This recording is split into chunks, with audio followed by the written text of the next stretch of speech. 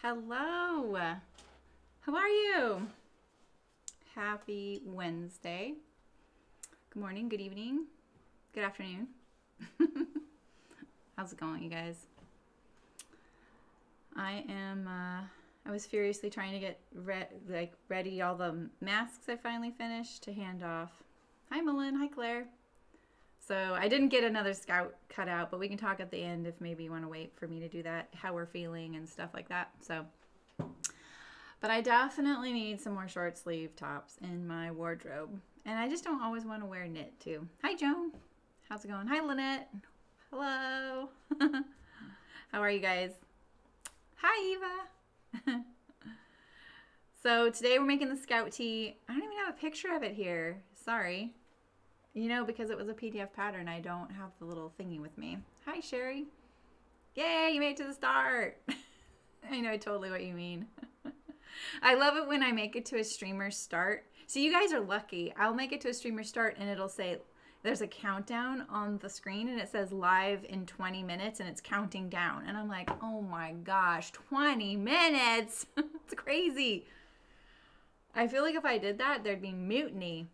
I had a local friend even say, yeah, I didn't watch because like it was just on this screen at the beginning and nothing was happening. And I was like, yeah, you didn't watch live. You got to fast forward past that. That's why I changed my thumbnail to say, you know, if this isn't live, fast forward. So what have you guys been working on? Anything besides masks, or are you working on masks? I know Malin's making like protective gowns. That is so interesting, Malin. And there's the like knit cuffs I saw. Did they provide that fabric to you? Hi, Terry. How's it going? Terry, I finally got on Facebook. The struggle. I got on there a couple of times and I was like, where is it where people ask to get into this group? I couldn't find it for once. So I'm really sorry. I'm just lame about that stuff. This is the thing about doing live streaming.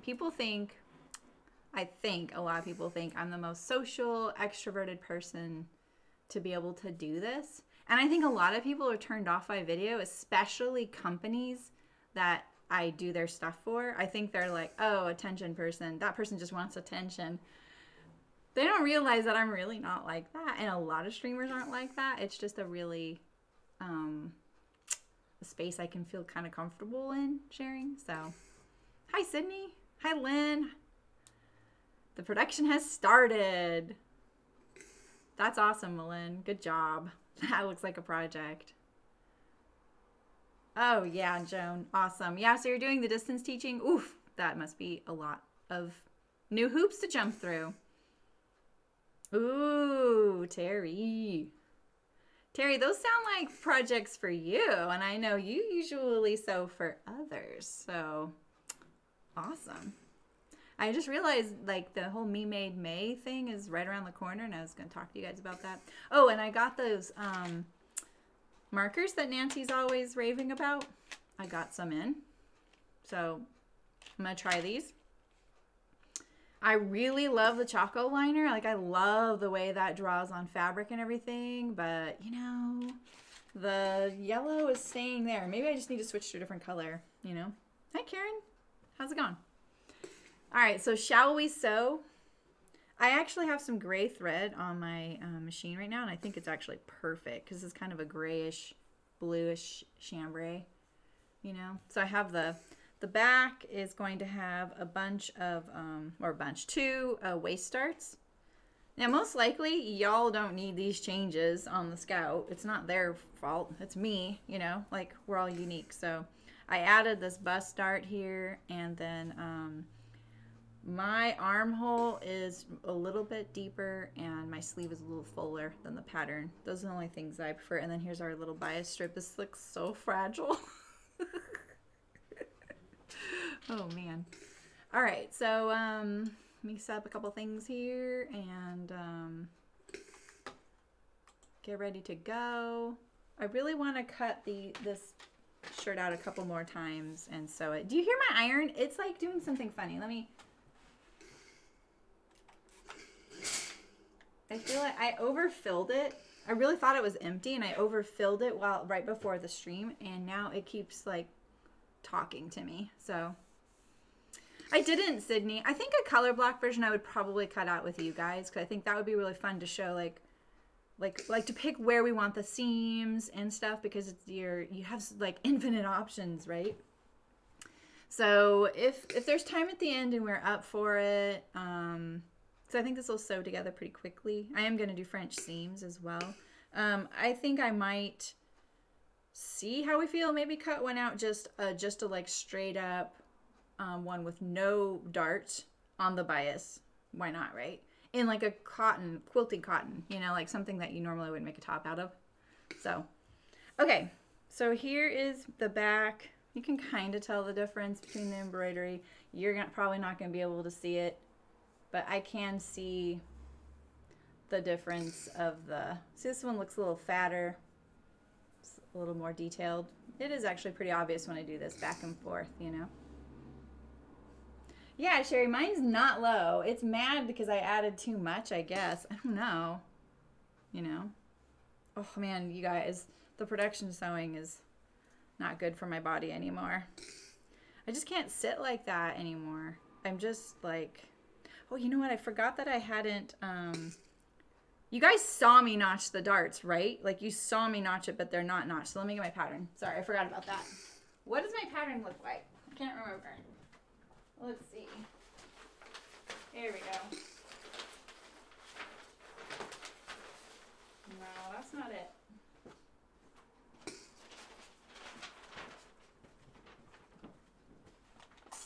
Maybe I'll turn it off.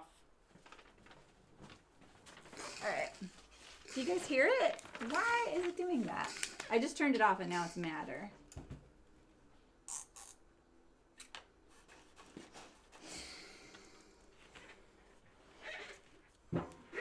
Love having new issues. Love it. All right. Let's fold this together. I even see that I notched it. I can see my little, oh, there it is right there. Okay, so I just didn't do both sides, that's all.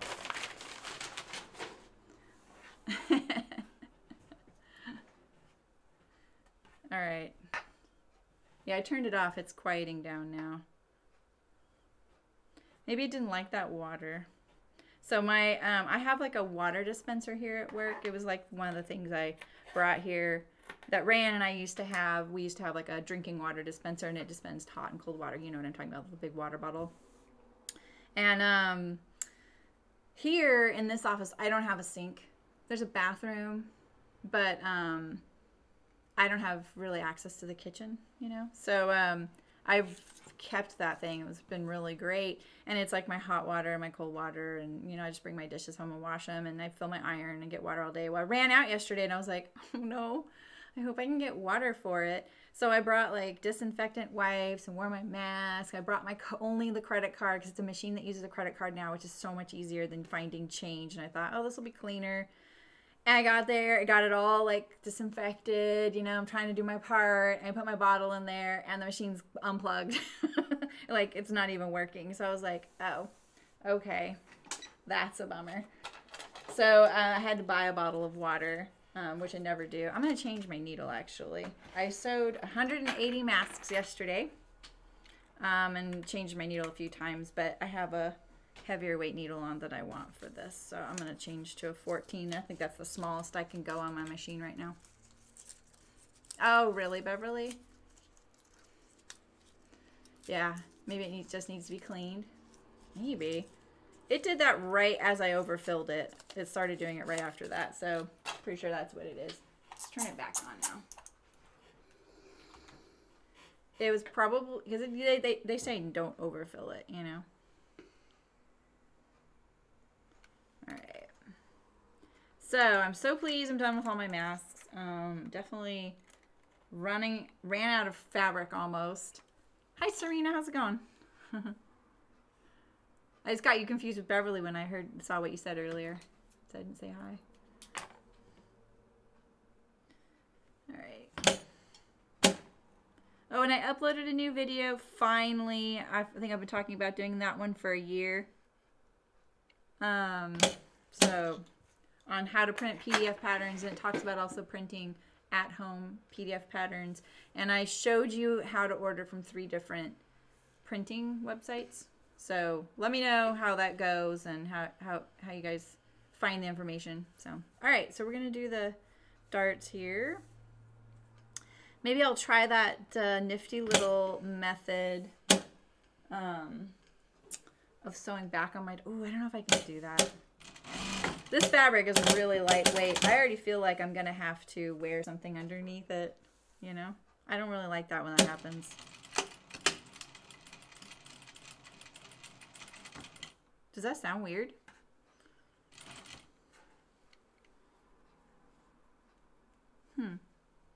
That sounds really weird to me.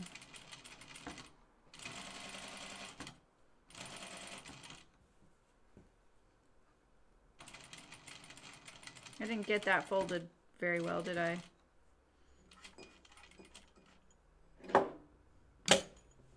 Alright, I'm just going to pull it out and I'm going to hand tie my darts. I don't backstitch, but Brooke sent me this nifty little trick where someone goes to the end, turns it back around, and then sews down into the dart and does their backstitch so they don't have to hand tie them. I tried that. It's actually pretty nice. Oh, nice, Terry. Did you tell them that? Ray, how's it going? How are you? Oh, I'm glad to hear that, Serena. Okay. I'm not going to do the back stitch because I feel like if I have to remove anything, this fabric is not going to survive very well, like removing stitches. And also, I don't want it to be bulky right there. So yeah, I wish I didn't have this wrinkle in this fabric here. Has anyone else made the Scout? Oh, Sober does that too? That's cool. Yeah, I don't even know if I've ever seen that before. I think it's great if you're like, I know this dart's gonna be good, you know? But if you were at all like, okay, I may need to reposition it, I wouldn't do it. But I think it's great.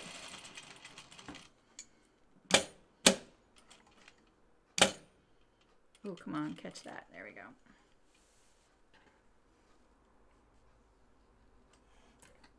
There we go.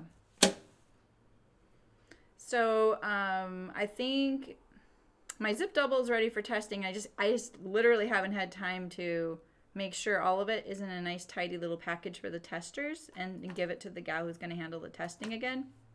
Because I was doing the masks and what else was I doing? A lot. And then I need to get another pattern off to the gal, which is almost done. I already recorded the video, but I'm gonna focus on the bag you guys designed. So that's the thing I'm gonna prioritize right now and get that done. I already feel lame that we never finished the bodice thing. So, you know, I want to follow through on that. I'm gonna sew all my darts and then we'll iron them. It's nice and quiet now. All right, so here we go. I added these back waist darts because if you saw the cutting video, you now know the struggle I have with fitting my backside.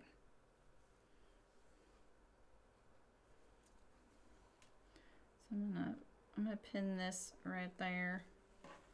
And my dart kind of ended right here at the hem. So that's where I'm going to start. I'm going to try and, let's see if this lines up. Just like that.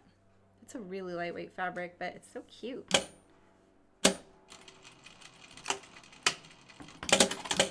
Oh, I love threading my needle on camera. Love it.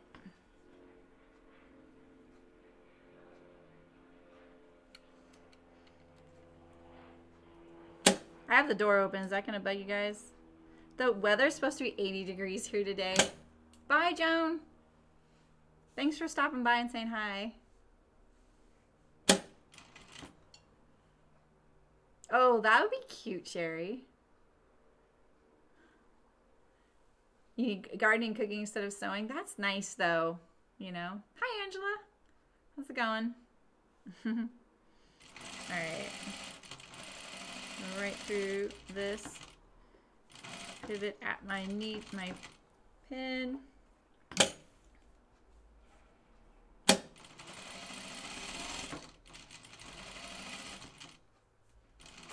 I think it just sounds different because it's not masks. But let's see, I finished Devs. I almost finished an audiobook. And then I started a light show called Zoe and a Playlist. So there's lots of singing and dancing that, which is kind of cute. What, Serena? No what? What did I ask? Oh, you haven't made the scout, I bet. Is that what I asked? All right, so here's my other one. Let's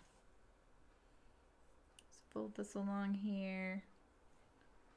So in general, when you're putting in darts, like the pattern, when you're trying to design them, this drill and this drill, they should stack on top of each other if you got it right with the grain line and all that. It's pretty easy to fudge it a little bit, but if it's a lot off and you have a little bit of like it folds funny, I can't really describe it other than that it's gonna, if it's not quite on grain or drafted correctly, you'll have some weird torquing going on.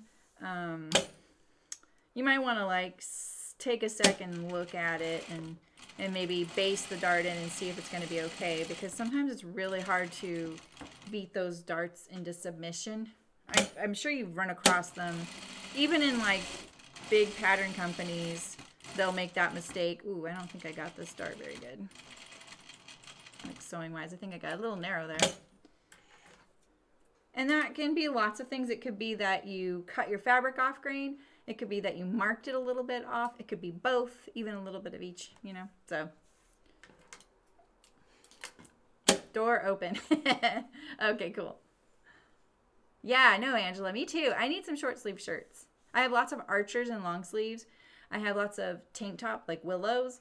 I need some in between that aren't dresses. Yeah, it was kind of cute. The second one was actually kind of cuter. I didn't realize it was going to be that much singing and dancing, you know. I don't mind that, though. Right, Sydney? Exactly. All right, I'm going to iron these darts here. And then we can do our side seams and stuff. Where's my dart iron? Why is my iron way down there? I swear I moved it.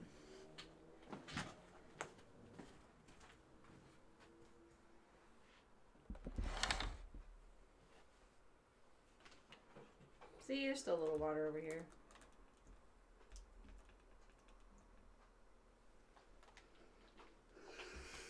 All right.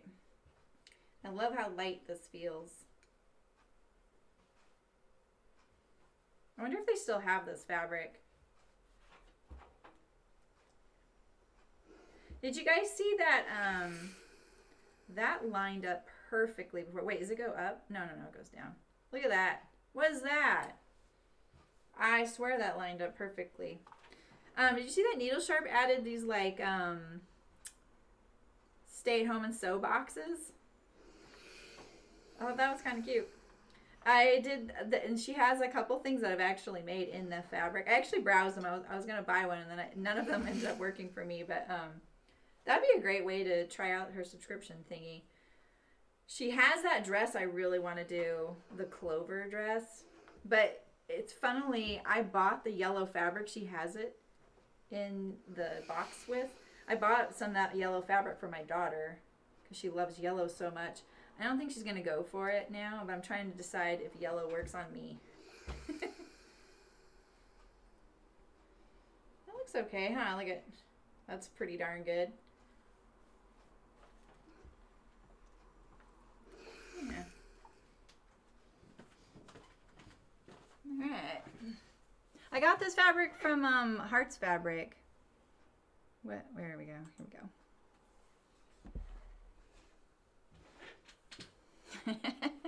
I swear that's what it is, Sydney. It's like, oh, okay, I'm not going through.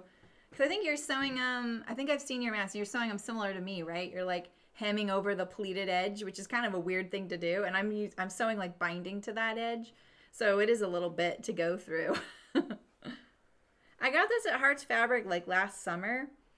And it just looked like they have a lot of fabrics that I don't notice on their website. I don't know if this one is one of them. And they have a lot of fabrics that are like this. They're very fashion oriented. It's probably, oh wait, I want to do this French seam. So I'm going to do this wrong sides together. Wrong sides together. And it looked a little neglected, you know, but when I saw it, I was like, oh, I'm going to do a Cheyenne tunic out of that. And here I am not doing that. And mainly I didn't because you saw what I had to do to that Cheyenne tunic to make it look better on me. And that's why I hadn't cut and sewn it out of this fabric. I was kind of shy about it because I love that tunic, but it just fits me funny. And I haven't modified that pattern yet to fit my whatever, tilting hips, sway back, pump shoulder, busty self. Oh, that's cool, Karen. Yeah, I do love patterns with binding. Oh, yeah, yeah. Oh, it doesn't add like adding the elastic. Yeah, sometimes elastic is kind of finicky with a machine. I know, it might be though, Sherry. I don't know. I've never looked for it, so I can't really say. And you know, it's been since last summer, so it could be gone, you know. I'm going to do my side seams too. I don't know why I just undid my whole shirt. There we go. So we'll do wrong sides together here. I'm doing French seams because I think that'd be really nice in this shirt. It'll give it a little bit of structure because it's so lightweight. And when you're using these kind of nicer fashion fabrics, it's kind of nice not to use a serger if you don't, you know, have to. Let's see, make sure that dart is laying okay because I've got a little wing there.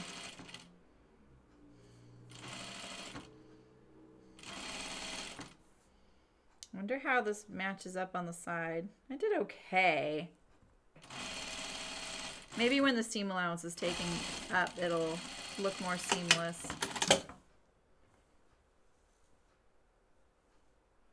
Look at that right there. I'm going to pull this right here. That's too close. I didn't quite catch it.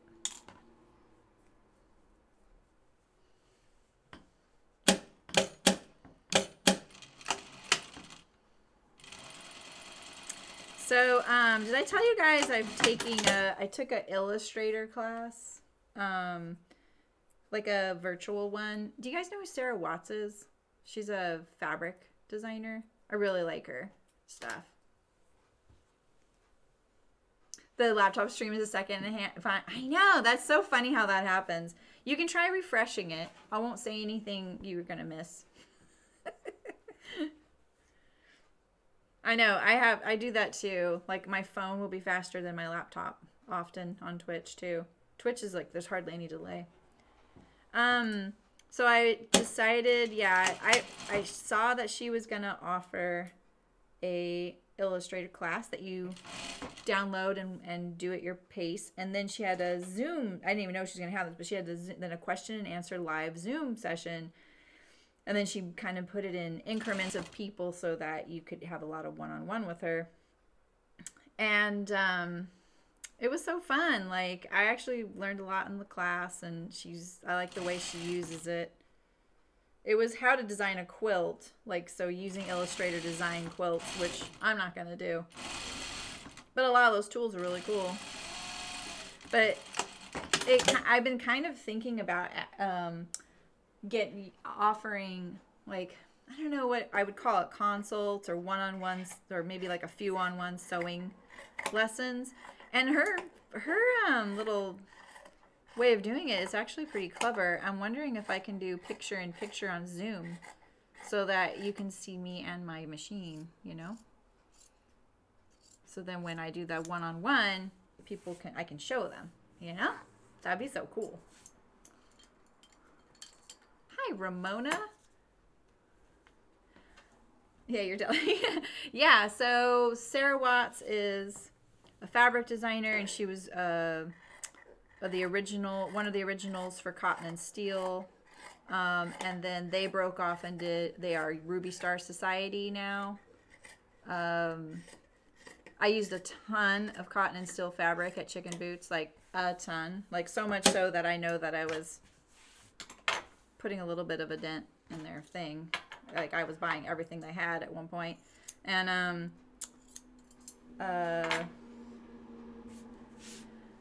yeah, so anyway, but she does print stuff. She did that. I finally got to hang behind me. Can you see that? My sewing room thing that Rand gave me. All right, so let's see. And I just really like her aesthetic and stuff, and she's got a pretty good attitude. You know, she's got a great attitude, honestly. And I don't know. I just thought, okay, maybe she'll touch on like fabric design. I don't want to become a fabric designer, but I kind of like learning those techniques, and I find it really interesting. And I kind of want to make sure I understand how to use Illustrator for doing pattern stuff, since I don't have a CAD program. So it was really cool, you know. It was kind of a cool thing, and she's still doing those. And now she's going to do Procreate, and they're like, it was like $25, you know. So I was like, that's a steal, one-on-one with her. She's been using that program for 15 years. She knows it so thoroughly, and she's really experimental. So it was pretty exciting, pretty inspiring. All right, I'm gonna iron this. So, can I move this up here? Oh yeah, I can. Perfect. All right, let's go with iron. Iron time. All right, so let's see here. I'm gonna kind of offset these side seams from one another so I can just press the seam allowance one direction. Pull it apart there. I already trimmed it. I'm always worried when I iron these kinds of fabrics with decorative stitching, like the stitching will be like polyester and it'll melt. You know, that would be so bad.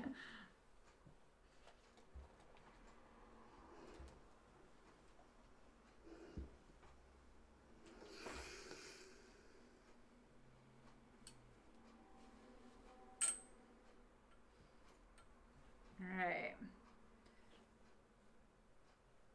And I don't know like how that price compared to other classes, but I'm gonna look into it. I think it would be really fun. I would love to help people one-on-one. I would love to learn what they need the most help on. You know? All right, so I'm going to turn this right side out.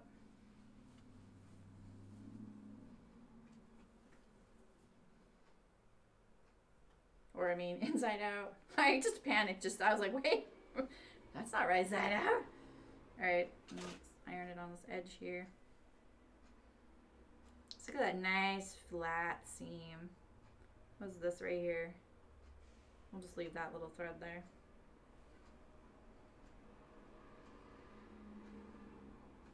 And it was also fun to like meet other people in the Zoom. I didn't get really to chat with them, but kind of cool to see other crafty peeps out there learning something similar. They were, I think, all quilt based, but that was a pretty cool world. All right, I will answer whatever you guys are saying in chat in a second. I need to move my chat to the right side of my computer so I can see it.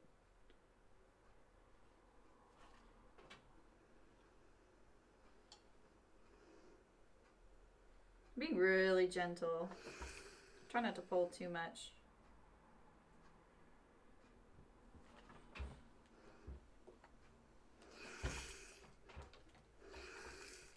Okay, we'll do the shoulders real quick, and then we can sew our seams, and then we'll be on to the sleeves. Woohoo! And yes, we're going to be setting in a sleeve using a French seam. I love living on the edge like that. Hardly.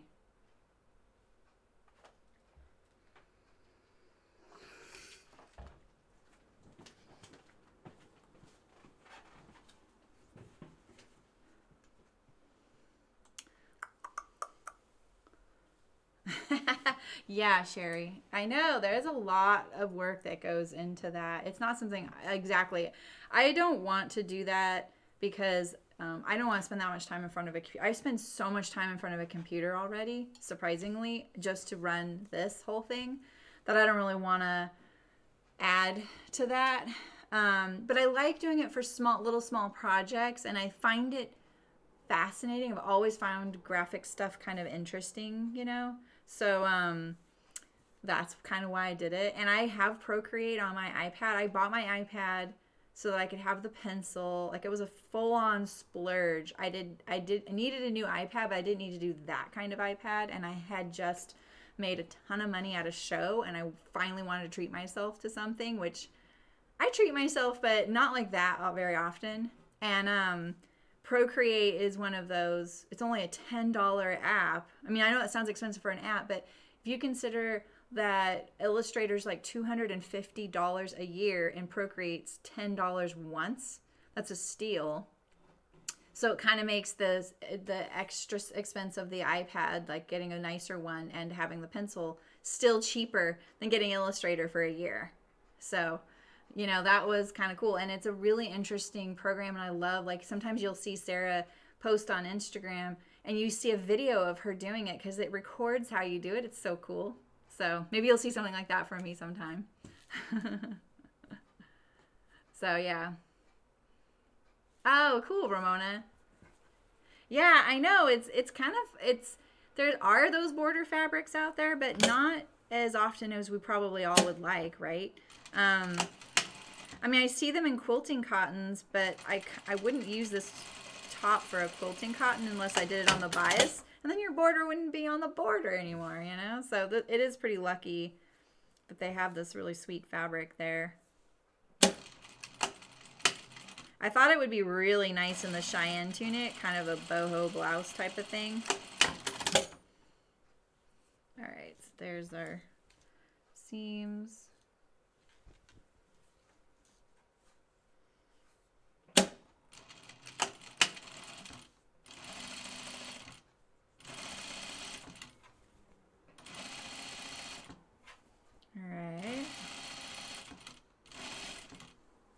Maybe I could do the, I feel like I just did kind of a bigger seam allowance than I should have. Maybe I could do one-on-one Zoom things with all Patreon subscribers. That would be kind of cool. Once a month or something. We can have a Ask Sarah Me session.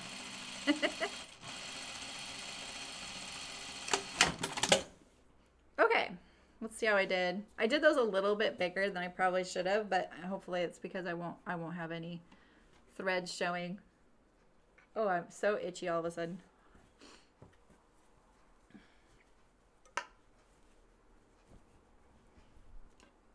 This is the back.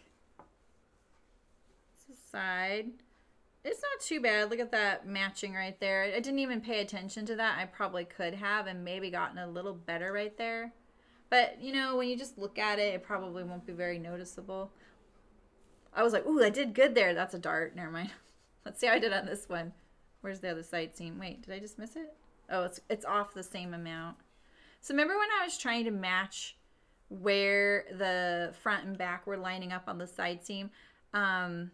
I was pretty focused on that, but you know, one thing I was doing wrong, I wasn't thinking of where the seam line was, and it's only a 1/2 inch, but 1/2 inch in this design makes that slope a lot more drastic. So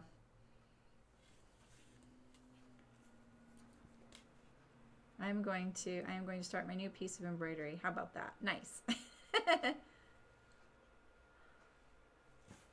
Yeah, I mean, you really could. I thought about making that, you know, that the Mexican top I wore the other day. It would be really fun to do something like that and embroider. I don't like embroidery, but you know. Okay, so let's do the sleeves. We have a left and a right. So this is our front, and this is the right side. So let's put this together.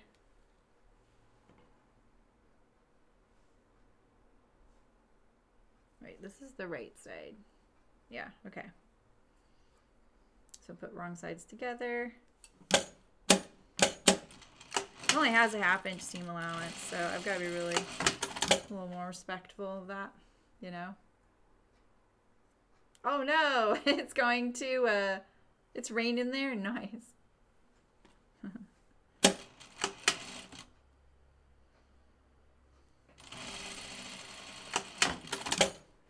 This is a pretty short seam, so maybe I would just finger press it, you know,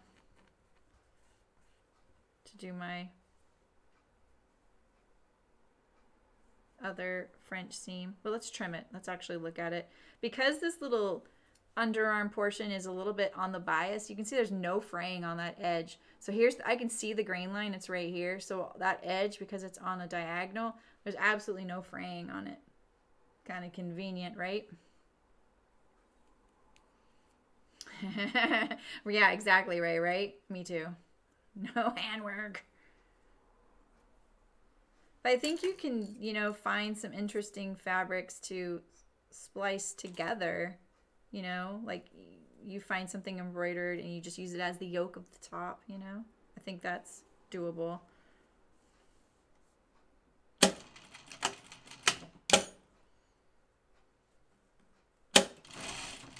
I didn't bring bottoms today, so I can't really model this afterward. Forgot I'm wearing a dress.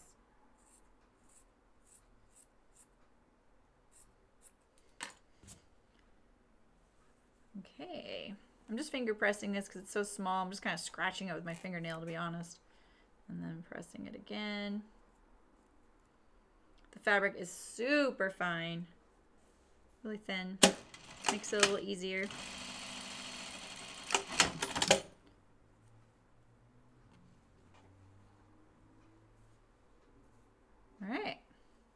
All right, so now we're gonna put in our set-in sleeves with a French seam as well. And I'm gonna put a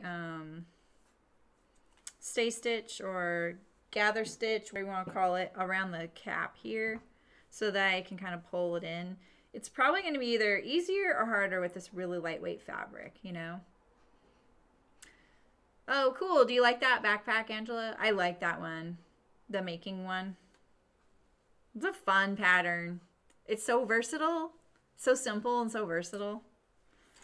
All right, so let's see. I'm going to actually make my stitch length the same. And kind of looking, my notches didn't get on this side, but they are here. There's one here. So I'm just going to go notch to notch, basically. Just inside the seam line. The seam allowance.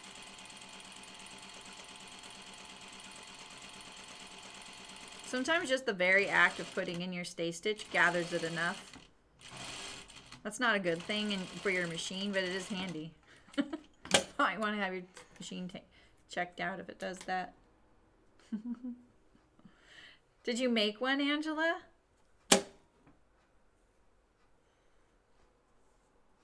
I think I've made like 4 of that bag now. I like her patterns a lot.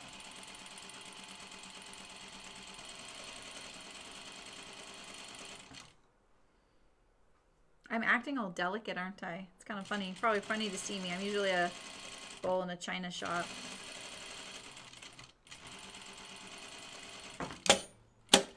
It's so hard not to just press down on my heels and then it cut the thread. All right, so just gonna pull this thread here. If I remember right, I actually have a lot of ease in this thing, and it is a little bit tricky to get it all in there. I add the max. There's more than there, I have more ease on the cap of this than there is in the actual pattern. So if you didn't add any ease to yours, it's going to be a lot easier to put in, especially with the French seam. It'll be easier than mine probably will be right now.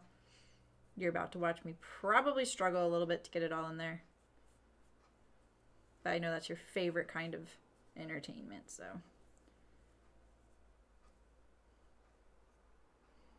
You're still working up the courage? That backpack is really great to do if you're nervous about any of it. You can totally do it in like little increments. Like you could do the outer pocket, and then attach it to the front, and then put the handle, you know, like, and you have like your front, and you have your back, and you have your inner with the pocket.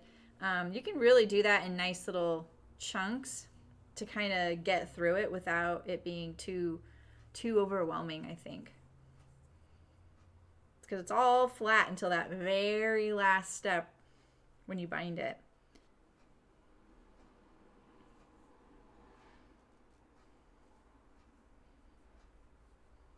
So I'm just gathering this just enough to get that ruffle edge there. So there's no actual gathers in there. I'll get rid of them if there are. I just keep that kind of ruffled edge, and that should be enough. And I always pull, when I'm doing this, I always pull from the same side of the piece, the sleeve. So don't pull from the top on one end and then from the underside on the other, because then they'll lock up and you'll have a little bit of trouble getting them sorted. It's not the end of the world if you do that on a sleeve, because you're just talking about reducing the fullness of the sleeve. But if you're doing that on, say, a gathered skirt, especially if you have 2 rows of gathers and you accidentally are pulling one and then you pull the bobbin on the other and then they lock up, it's really kind of a mess then, you know. If you haven't cut the sleeve out yet, Karen, what I would do is slash from the cap down to the hemline. Like, say here is the hemline right here. I would slash to that hemline and then slash up to that hemline from the bottom and then overlap it. And I would actually do it even. If you're only getting rid of like 1/4 of an inch, you can do it right down the center. But if you're trying to get rid of maybe 3/4 of an inch, I would actually do it maybe in 2 spots, like the front of the sleeve and the back of the sleeve, and just overlap it 3/8 of an inch on each side, and then blend your curve back in. I wouldn't want you to lose the height here, because you kind of need that, unless you're finding that maybe, I'm trying to think of a scenario. I mean, there's reasons to shave off your cap, but what happens is then your sleeve does, you know, it like is shorter, right? So what I would do is, if you're wearing like a shirt right now that has a sleeve armhole seam in there, just pinch out what you're thinking about shaving off the cap and see what happens to your sleeve. It's like basically like you're darting the sleeve, you know, and it kind of raises the bottom up, and that's kind of sometimes not the effect you want. But if that's the effect you want, then yeah, you can do that. It's probably not going to reduce the amount of ease that you have to sew into the sleeve though, as much as you think, without slashing and overlapping, because that kind of keeps this little sleeve cap intact, which you kind of need. You need this right here to go over the gush of your arm, you know. At least I do. I have a lot of gush in my arm. All right, so here we are. This one, here's my front. I like to just lay my sleeves out. Here's my front of my sleeve right there, and there's my underarm. So this is my left sleeve right there, and this is my right sleeve. So we'll just set this guy aside here, and we're gonna do it wrong sides together first. I'm gonna flip this out and put it inside my shirt here. The fabric's so lightweight that I'm actually going to push the seam allowances the same direction for once. Generally, if your fabric is a little bit thicker right here, you might want to reduce the bulk and put your seams away from each other. Actually, I'm going to do that. It's still nicer. It's just nicer, you know? It's a short sleeve, so I'll push the sleeve. I keep the body being pressed the correct way, which I actually don't have it pressed the correct way. Here we go. Now I have it pressed the correct way. I always push my seams towards the back. And I have the sleeve seam pressed towards the front, and it's just to reduce the bulk right there. Let's get the pins out. Let's see where we're at. Let's see how hard this is going to be. I was pinned on the underarm. And then I'm going to find my notch at the top right there, and that goes to the shoulder. I should have probably pressed my seams. Oh God, these quilting pins. So Loki, my pug, walked on my glasses and it like smushed them somehow, and my glasses are holding on by like a thread right now. So now one side is like barely on me. They keep sliding down. All right, so let's see what we got here. So look at that. I still have quite a bit to kind of ease in there. I know that would probably make some of you cry, but like I said, I have a lot of ease in my sleeve. And if you're wondering which one's the one I was pulling, you know, it's usually the longer one because you cut those threads at the same time, right? So this longer one's not much longer, but that's the one that I keep pulling on. Pull a little bit. And I would just kind of now start distributing front to back. Now remember, your first seam of your sleeve, when it's a French seam, isn't going to be on the seam line, so it is a little bit trickier. You're going to get wrinkles in it, but that's okay. That's not going to show. It's not going to be in the final seam. You want most of the easing across the top cap of your sleeve, up at the top. It's really easy to put it down here, but you don't need it down there. It'll fit funny if you do that. All right, so I like to do a little bit of mine on the fly once I get it kind of close. I'm gonna hang my shirt. There we go. So I know that this section here, the easiest part to ease, unfortunately, I don't get to put any of that fullness there, so I just keep it nice and relaxed and pin it there so that I don't accidentally put any down there. And usually it's the spot between the underarm and the notches of the sleeve. All of the ease is usually done between the notches across the cap at the top when they're drafting the pattern.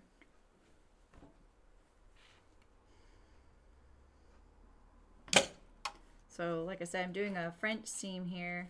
So I'm just going to do, this is wrong sides together, and I'm going to do a scant 1/4 inch seam allowance right now. Probably get some wrinkles in my sleeve because this isn't the seam line. Did I unthread my needle? I felt like it. Oh my God. That's because I manually trimmed those shorter. So annoying. I just can't see the eye. That's why it's so hard to do this on camera. There we go. Oh boy, I almost lost it again. You know the trick? This is probably something you all know really, really well, but just for that one person out there who doesn't, if you're, especially if you're a beginning sewist or you have a new machine to you or something and you're just kind of getting used to it,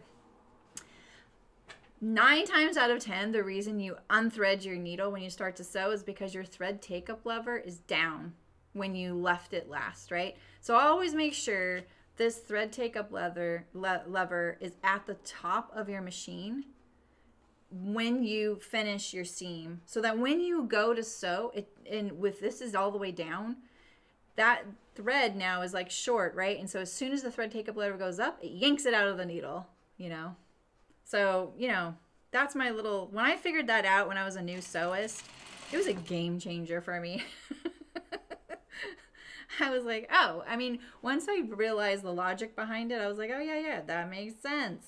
And I just watched it happening, and I think I caught someone say something to that effect, and I was like, oh, wait, what did they just talk about? You know what I mean? Because we didn't have the Google, so. Back when I learned to sew, we didn't have the Google. So you see all these little gathers in here. Let's evenly distribute them. This seems like a lot of frickin' ease, man. Who drafted this? That was me. It's not them. It's me. So on my line right here, I don't actually have any wrinkles. It's close, but I don't. But see right here, all this ruffled edge? That's a lot. It's a way to be kind to future you. Yeah, so yeah, anytime you finish sewing, see my machine stops in a way that always leaves the thread take-up lever at the top. Always, because I have this auto thread clip thing going on, right?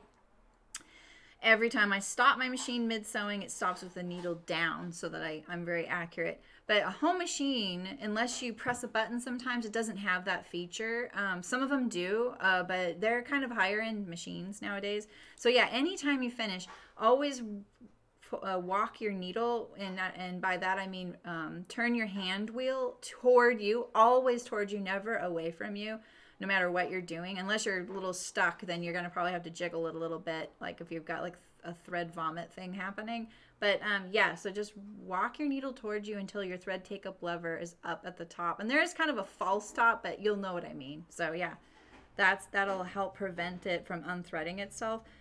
That kind of stuff would, you know, like you're sitting there, you're tired, you're trying to get that project done, and you got everything arranged, you're like holding it all together, you've got your foot on the table and your elbow and you're holding it down, and then it unthreads itself and you're just like, that's it.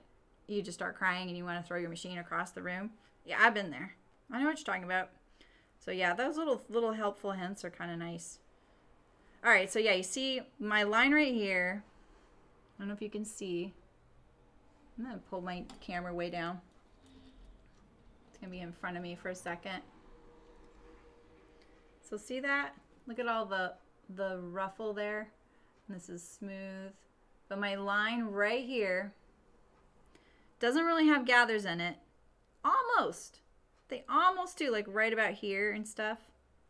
I may have to shift a little towards that way, but hopefully not. It was designed to be able to fit through here, have the max amount of ease in there. So, but when you're doing a French seam, I'm going to sew over all this ruffle stuff, right? Because here's my seam line, my 1/2 inch seam allowance. Here is where I'm starting my French seam. So when I do this, I'm going to mash down all these ruffles a little bit, and it kind of feels counter how you want this to go. Hi, Liza.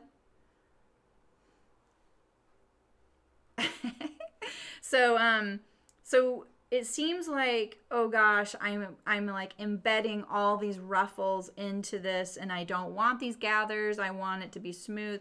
But I feel like it's good to know, I've been to the future and I can tell you that in a way, when you actually mash these down and sew it, and then you go back to do your last seam on your French seam, this right here can't change much between when you sew this and when you get to sewing your last seam. So you're actually, it's the easiest way to do a sleeve in a way that has a lot of ease in it. I know that sounds weird, but it's kind of true. It kind of stabilizes your sleeve seam there, and if you have as many gathers as you have in yours as I do in mine, it's kind of nice that once you get to this second seam, your final French seam, that all of that has been stabilized and it's not going to move around. So kind of just spend your time arranging it. And yes, I am going to have a lot of tucks. I'm moving machinery, sorry guys. Really, Sherry? You've never had the machine on your machine? Probably automatically stops like that then, because there are some that do that. All right, so yeah, I have all these little gathers. Using my awl kind of helps. I might have to move a little bit of this towards the sleeve, to the other side of the sleeve, sorry. I can see my daughter texting me. I'm like, what is she texting me about?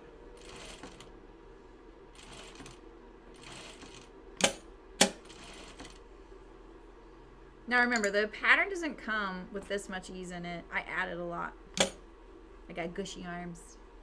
All right, so we'll get rid of these pins. So yeah, look at that. Here's my seam line. That's what I just sewed. So yeah, it's not done yet, right? Let's get this nice and flat. I don't have a free arm on my machine. I mention this every time I'm doing something like that, so that's why I'm sewing on the inside of the sleeve. Always sew on the sleeve side of your garment when you're putting in a sleeve. Do not sew on the other side. It's a lot harder to do, and you have a lot less control because the armhole is relatively straight. I mean, yeah, it's curved at the bottom, but you're not worried about that. But the armhole going across, you know, over your shoulder, that's kind of straight. You know what I mean? But the sleeve cap is not. And that's what you need to work on. Usually working on the curved piece facing up makes it a little bit easier to manipulate. All right, so let's get this evenly distributed. I want as much towards my cap as possible because then it'll make it nicer. This side has a lot less, so this is nice. Probably could have done a better job of distributing the gathers when I drafted it. It could be maybe their back armhole is shorter. I don't know. With that much ease in the sleeve, it's not going to matter. It's going to feel good. And this, I love the way this sleeve fits on my Scout that I've already made. All right, now back stitch. That's not a basting stitch that you just sewed, so make sure you back stitch. All right, and so now we're going to, well, let's press the seam. You always just hold your thread. Yeah, you can totally do that. Yeah, and the other tip is take this little thread tail and put it behind, like through the presser foot and behind. And then when you put your presser foot down, that might help if your thread take up lever is anywhere, you know, close to being up. I can't even see mine right now, but it's nice and tight. I can feel it when I did that. All right. Did I put it on iron? I didn't. Where is it? There it is.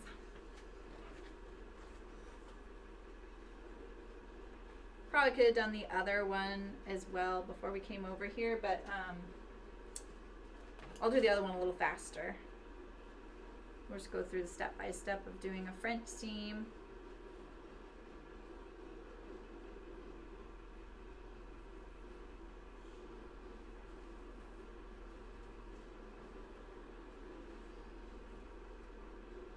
Here's my gathering stitch. I'll eventually probably remove it because it's just something I enjoy doing. I'm going to try and iron this kind of like I sewed it by putting it like with the circle like this, you know.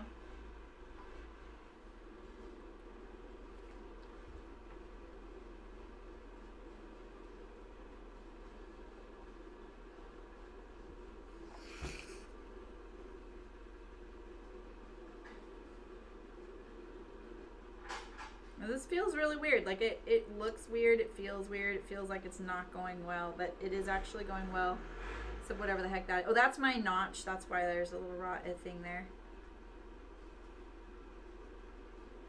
Kind of slide it in my fingers to get it right on the edge there, best I can. I have accidentally skipped this step. Probably not, I can't really say accidentally, but I just kind of was like, it's fine. And I didn't iron this part, and it actually is a little easier if you iron it, even though it does look weird.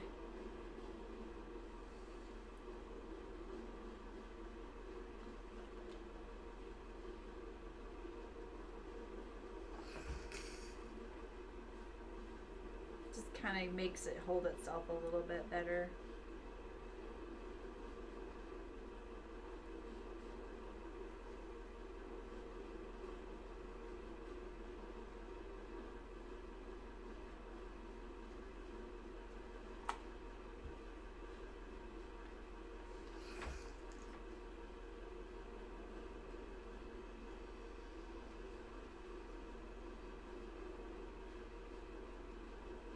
I think the other thing you could do is maybe set yourself up with a bigger seam allowance.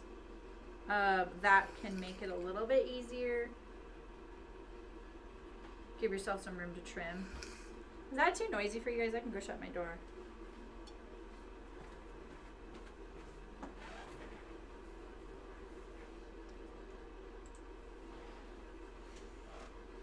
Yeah, way more gush than me. I've got those, I used to chuck hay bales arms, and I chucked hay bales in my 20s, so that's, my arms stayed that way, even if it's not all muscle. Alright, so here's my gathering stitch right here. And you can see, like, there aren't gathers in there. It looks like it, but there's not. Kind of is right here. You can kind of move that a little bit. Especially on this side, I think this is the side I have more. So then now let's start sewing, and then we'll kind of manipulate it as we go. Try and get this nice and flat. And remember, this seam right here is lining up on that seam, so make sure it is still.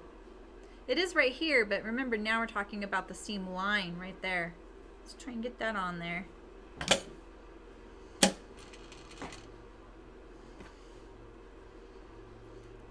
Try not to stretch it out.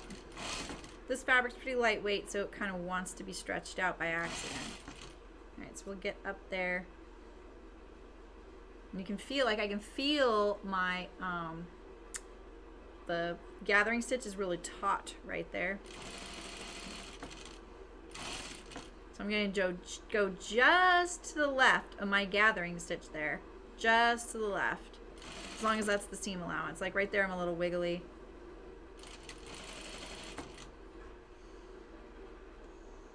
And see, I feel like also doing this, I'm kind of picking this up and kind of curving it around it like this.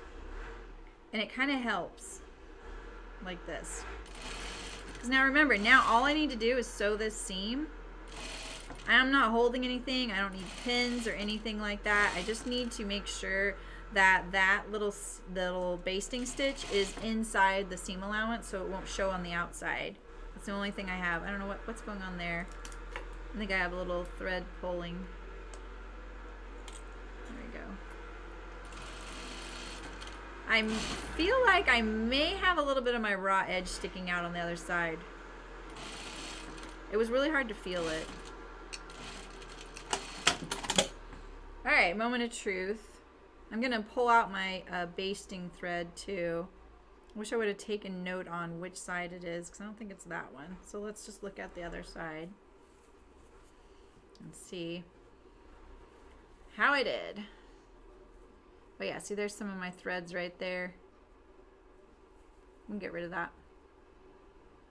Oh, I got a lot of thread right there. Alright, so let's do a little bigger seam allowance. I'm going to trim that. I forgot to trim it. I forgot to trim it. Alright, so let's pull the basting stitch out. Came right out. Let's pull the other side. So now that's not in there. It kind of releases it a little bit. I forgot to trim it. I'm so focused on it. This is always dangerous doing it afterward. I don't want to cut my blouse. You know what I mean, jelly beans?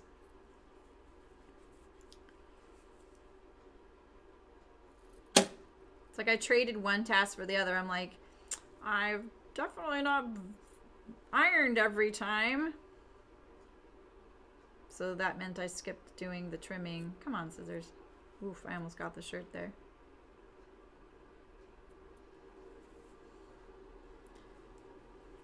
Shoot, I wish I would have trimmed that because it went really good.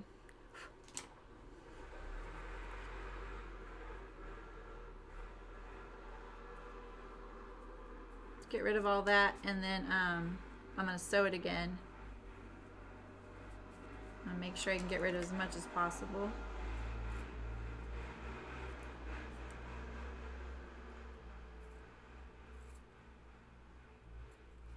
So here you go, here's your lesson. Don't forget to trim it. Get rid of all that thread and rough edge. That way you don't have to worry.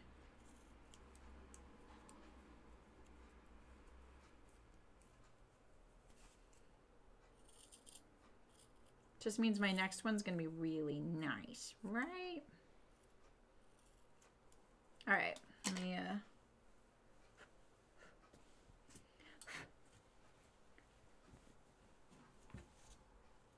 but I think that actually looks really good, except for that my raw edge showing. And look at how narrow I am right there. No wonder, you know. Ah, Karen, you know, I have a video on that. Yay, I have a video you want. Yeah, if you search how to cut bias, and then I show you either, I might actually show you how to join the bias strips in the how to sew at the very beginning. They're both pretty short. The how to cut bias, I think, is like a 10-minute video, so you can kind of skim through there. And I'm pretty sure, yeah, I'm pretty sure that one doesn't have any sewing on it because it's probably just at my table. Yeah, continuous bias is another way to do it. I don't have a video on that. I don't do it that way.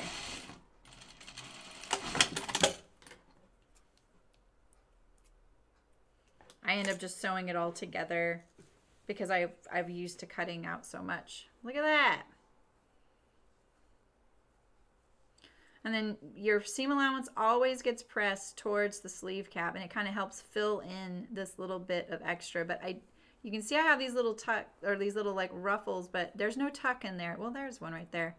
But that's okay. We can press that out. I mean, look at that. It's pretty good. And you can see now, you see my sleeve kind of goes.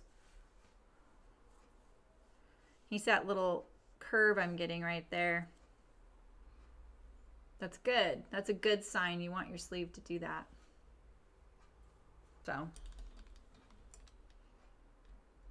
Oh man, my shoulder is so sore or something. Sitting and sewing too much. All right, so now let's do our other sleeve.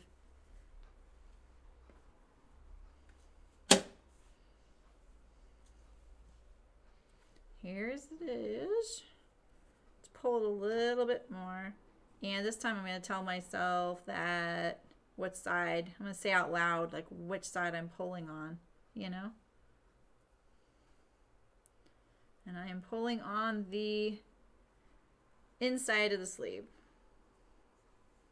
That thread. That way I know which one to grab when I go to remove it. I don't pull the other one by accident first, because then it would lock it up and it would be there forever. All right. Put this wrong side out, line it up. I'm going to put the seam allowance of the sleeve towards the front so that the seam allowance of the bodice can go towards the back.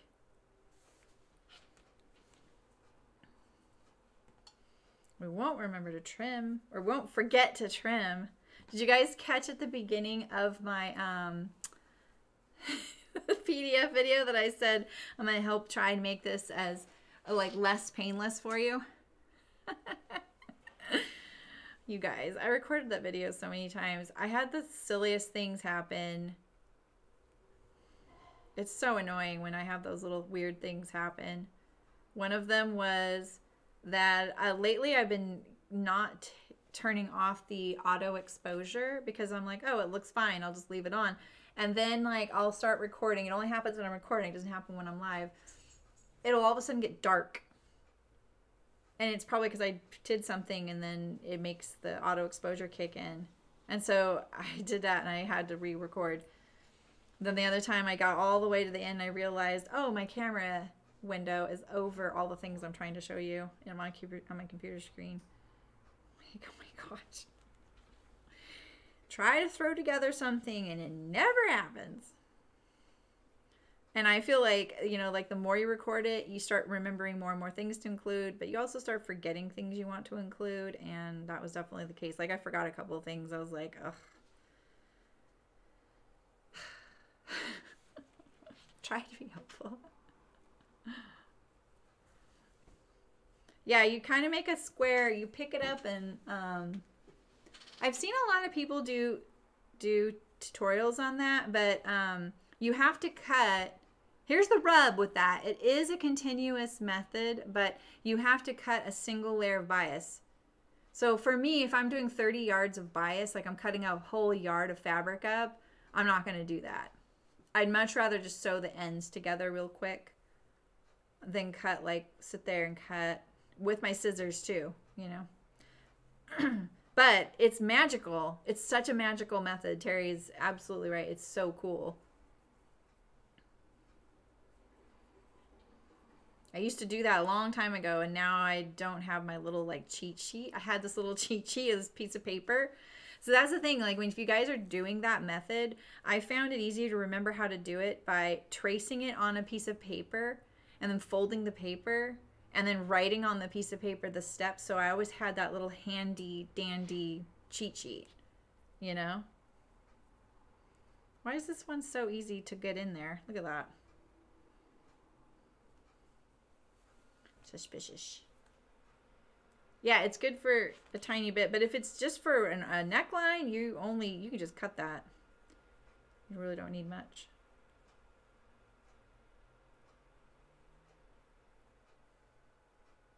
All right, so we got most of my gathers up there at the cap. The gushiest bit.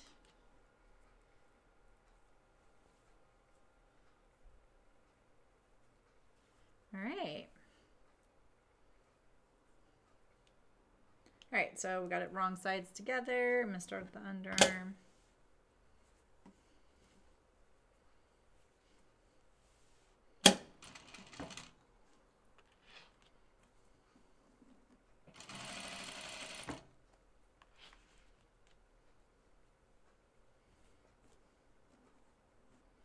Put these, like, pull these basting threads, just kind of keep those out in the seam allowance. Don't sew over them if you don't have to. I mean, you'll have to right here, but it's better not to, like, get them in your way. Maybe I actually should keep them this way. This is what I mean to do.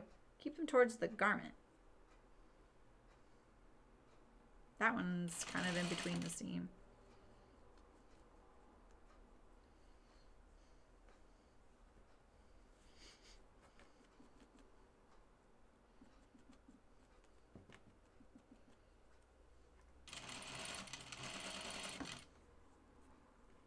Keep that raw edge lined up. Don't get your seam allowance off. It doesn't make it easier. It actually does make it easier, but it doesn't make it correct, because if you let the cap slip one way or the other to find, like, so that it's finding the easiest place, that doesn't put your seam in the right spot. So keep your raw edges lined up. Don't cheat.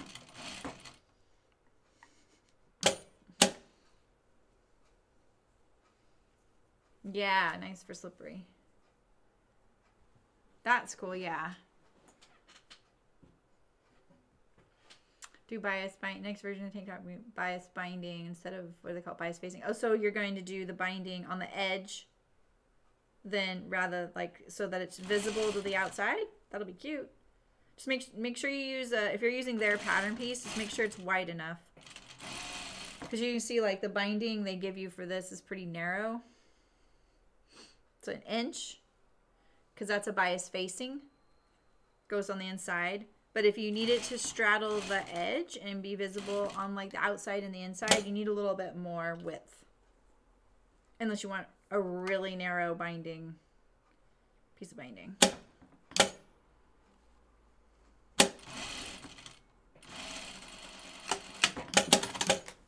Okay. Now we trim. Just trim this down. A little less than your seam allowance. I'm going to try and do a fat quarter on my next pass. So I want this to be like a scant quarter.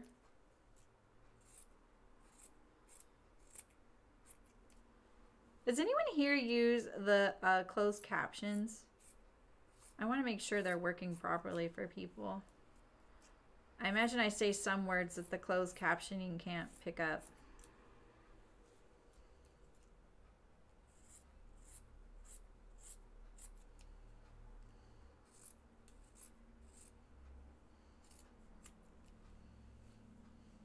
This is better on a table, like lay it on the table, maybe use a rotary knife, or just be really careful you're not getting your garment. All right, so let me iron it.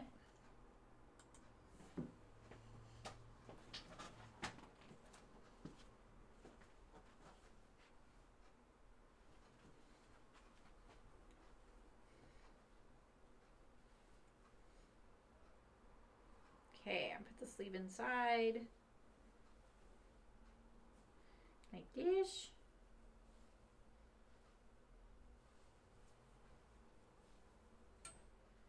Like that.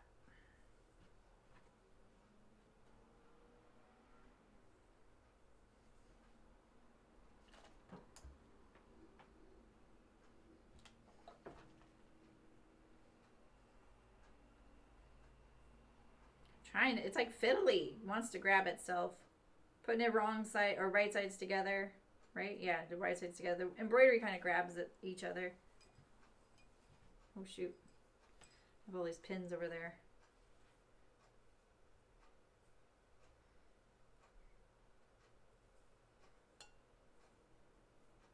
Alright. Has anyone seen if Soda Fit's been live lately? I was thinking about her. Hoping she's doing good.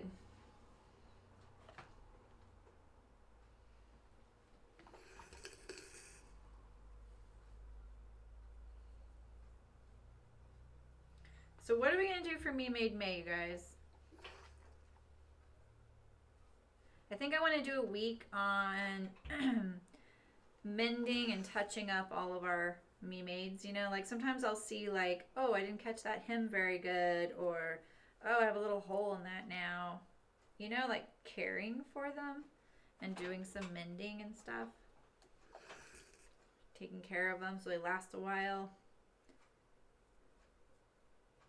I think it's funny, like I wear my jeans a few days in a row and they're so comfortable, but they're a little not flattering by the like third day. That when I get a new pair, I'm like, oh yay, and then I'm like, oh my god, these are so freaking tight. You know?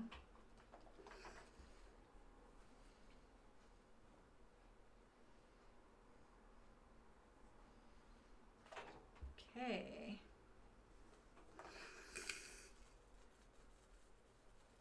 Almost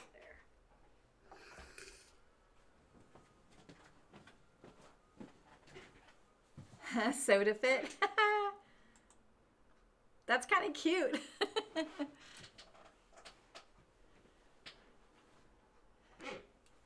You have, oh yeah, you don't usually have, okay. That's great. Still nothing from her. I'm gonna reach out to her. All right, we trimmed it. Let's hope that stayed nice and trimmed. And so our last seam. So remember, you're gonna line up that underarm there. What? Wait. Oh my gosh, you guys. Do you guys just realize what I just did? I just did the wrong sleeve. This might give me the giggles, sorry. I just ironed the wrong one and I just sewed the wrong one.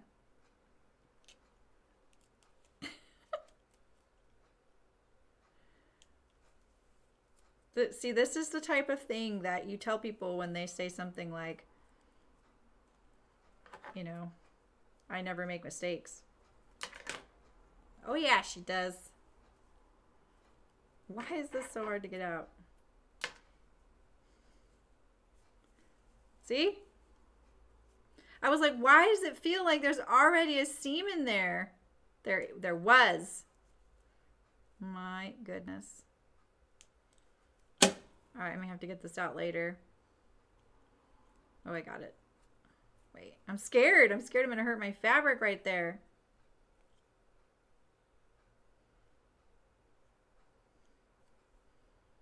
Oh my gosh. Okay, I might wait on that. All right.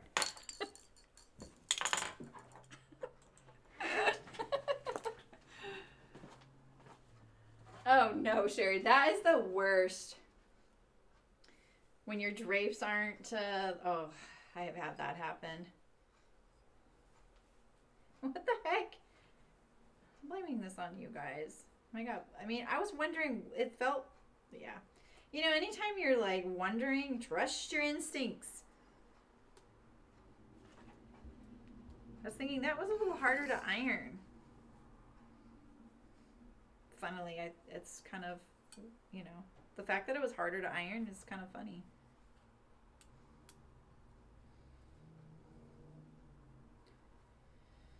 Oh, sigh. Okay. I keep thinking I'm hearing a cow mooing out there, but I think it's a weed whacker. And I'm like, oh, I miss hearing cows moo.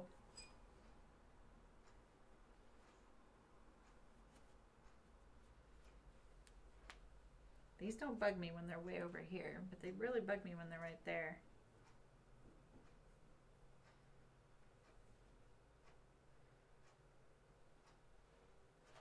All right.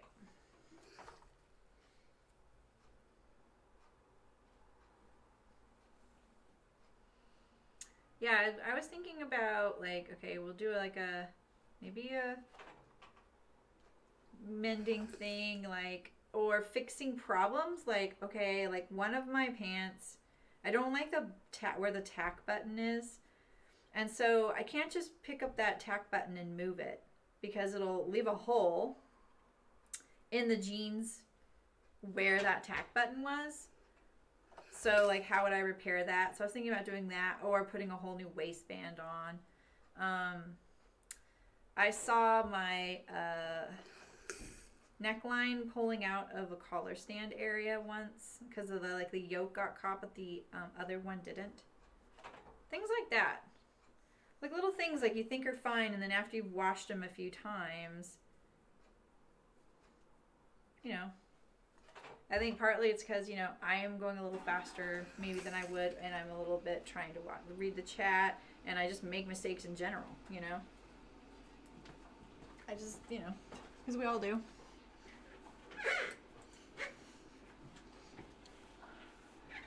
Eclectic, exactly.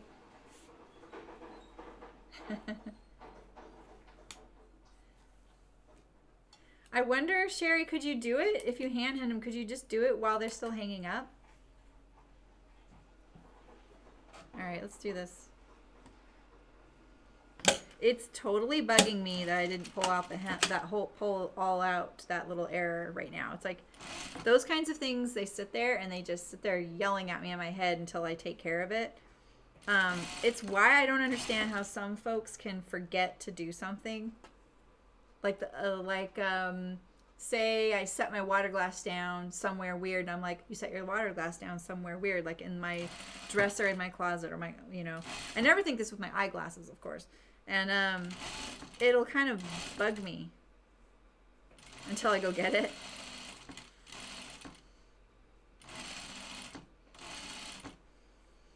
Yeah, so when you're putting in, I feel like putting in a set-in sleeve with ease, if you do it with a French seam, it's easier. I'm just going to say it. I really feel like it, because as long as you can get that, you know, it looks pretty good when you go to pin it, and you put in that first basting stitch, and maybe you're like stitching down all those little ruffles, those gathers. I really feel like it's going to be okay then, because you've just taken out the trickiest bit of navigation. You can kind of get rid of that, you know, the gathers are like fixed then. All right, so I put my sleeve gather in, was it the wrong side? Yeah. All right, so take that out. I like taking it out. You don't have to. I feel like it relaxes it though. And I also, then I don't run the risk of the threads showing on the right side. So I still have a few threads on the right side. But not bad. They're just the threads now. Not that frayed edge. I think I saw a little bit of frayed edge right there. So let's get rid of these threads. Pulling them is sometimes a little bit nerve-wracking because you might pull a thread from the fabric and you'll leave a hole in your fabric. Yeah, Sherry, that's one of my pet peeves. One time I was making sheer, like chiffon sheer drapes, and they didn't cut the fabric on the grain, and they all hung at an angle. Because all I did was I was doing it really quick, and I needed them pretty badly. And so all I did was cut a length, left the selvages on the side, hemmed the top and bottom, you know, made a rod pocket for the top, and then hemmed the bottom. And then they hung like this at an angle. So, yeah. I had to go buy more, a lot more. All right, there we go. Pretty cute. What's the hem on this? I can't remember. All right, so now we're gonna do our bias binding on the neckline, and I probably do this a little different than they do. They probably sew their piece in a circle, and I don't do that. I'm just gonna fold it back on itself and then sew it down like I always do all my binding. I don't really think you have to have it in a circle.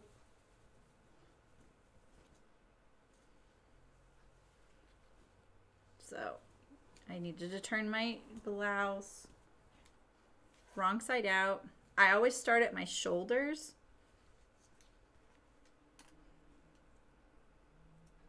I'm going to put this little tail folded back like that, you know, just a little bit.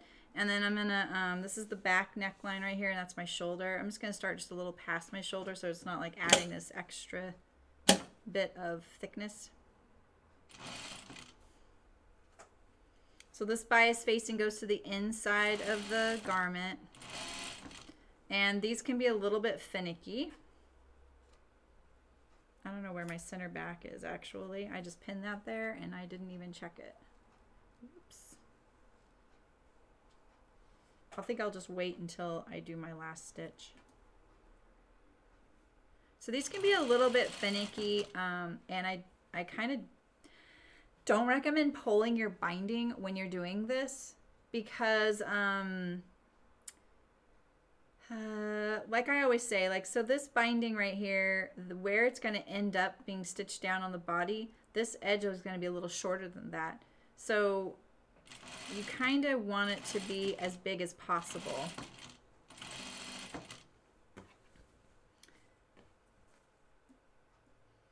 You also don't want it to draw up along your neckline and then have torquing when you go to stitch down the binding. You'll just see the little torque lines on the outside.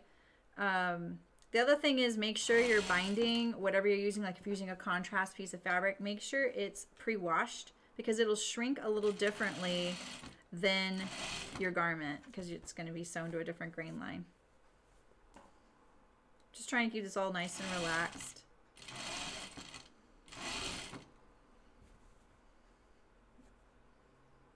Oof. I am barely going to have enough. What the heck? I thought there was like a little extra in this.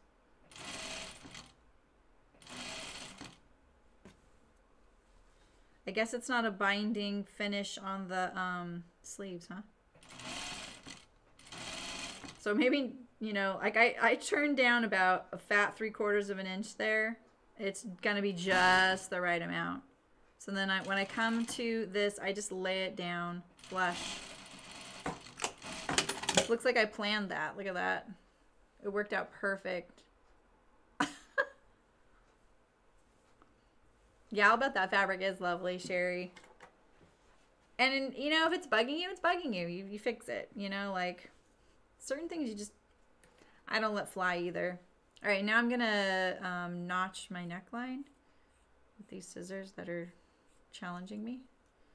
I bought new scissors, and I'm getting them probably today. And I ended up getting something called, what were they? You're going to start seeing me, if I like them, I'm hoping that I like them. You'll start seeing me use them, and I'll tell you what they are. I can't remember what the name. They have like a person's name. They have these big holes for the fingers.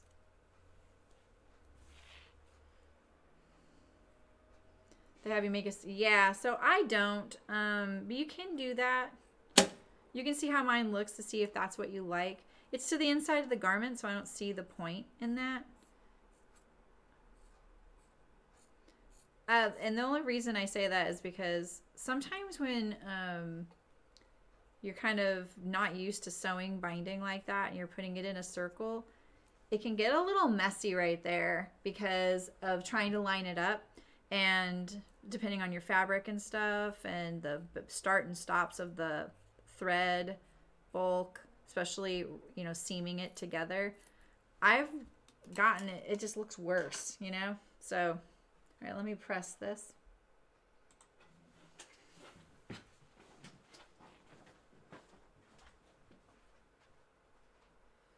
gonna press it kind of up first.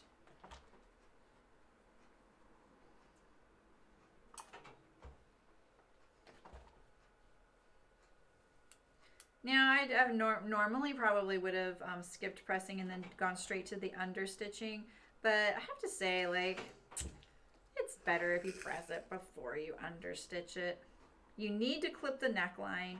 If you were just sewing the binding to the edge and it was like, ooh, how do I, yeah, so if you were just binding the edge like this and the binding was showing like that, you don't have to clip your neckline. The only reason we have to clip it is because when we turn it to the inside, these little edges have to spread out because this edge right here is shorter than what it's sewing to right there. It's just logic. But if your binding is showing and it stays on the edge of the garment, you do not have to clip the curve. It doesn't matter because the shirt is not bending back on itself. And I wouldn't clip it because you might see those little clips through your binding. So just leave it. You're not being like extra by doing that. I'm gonna press this to the inside now. I think having an ironing board right now would be nice. Mine's in the closet.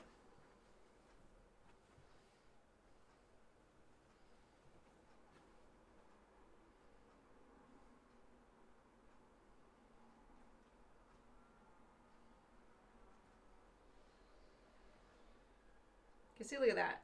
It doesn't really want to lay flat. This is probably going to give me a lot of trouble, to be honest. I'm not looking forward to that.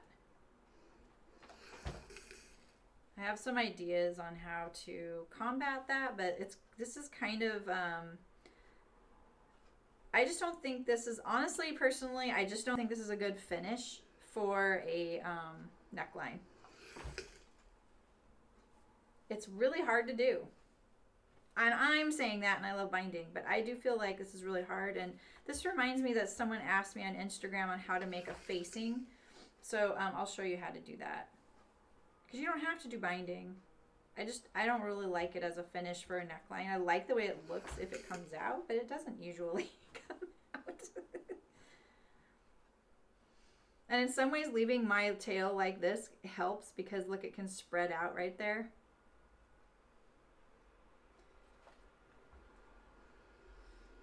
All right.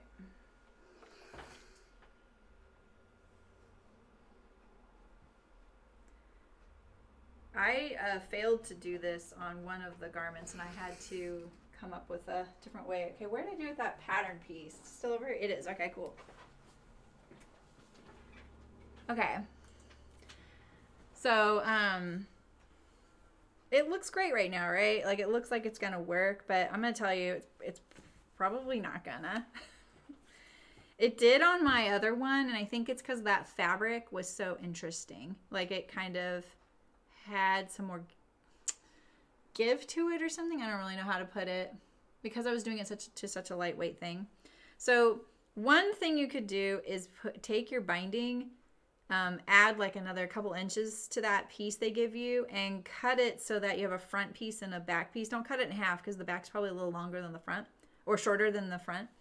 So you want to kind of evenly distribute it because look at the way I sew it like this, where I don't attach it to itself.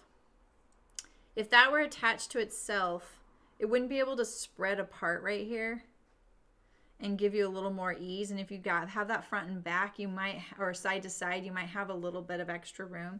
So getting this to lay flat in here, I'm going to understitch it, but that's not the issue. I don't have to understitch it. Look at this.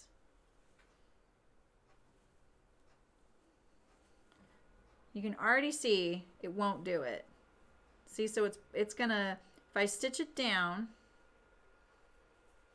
maybe because if it's turned under, maybe it'll work. Narrower is better. Narrower is your friend in this, and it's because the closer you can stay to this original edge, the better. So yeah, maybe making it as narrow as possible, I'll be able to do it. I'll also edge stitch just because I like the way that looks. But if you want to do a facing, get your pattern pieces out and you're going to trace about a 2 to 2.5 inch line exactly parallel to your curved edge here of your neckline.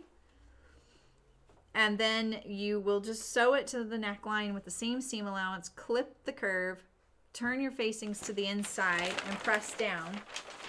You don't have to sew the facing to the garment unless you want to. If you want like a stitch around the neckline right there, holding it down, that's fine.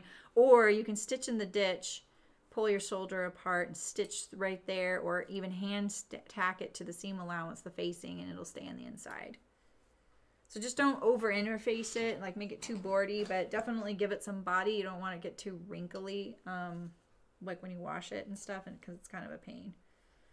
I think facings are totally appropriate way. They seem kind of old-fashioned, but they actually work really good. All right, so let's see how I do. Oh, let me do my understitching.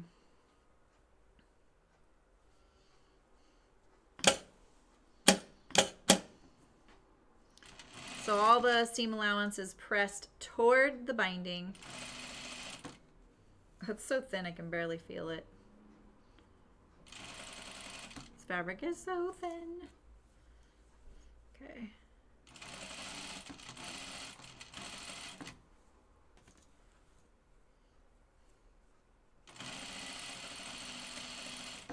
I don't really feel like understitching is completely necessary, but it is kind of nice. If you are stitching down your binding to the neckline, it's probably not going to creep out to the other side.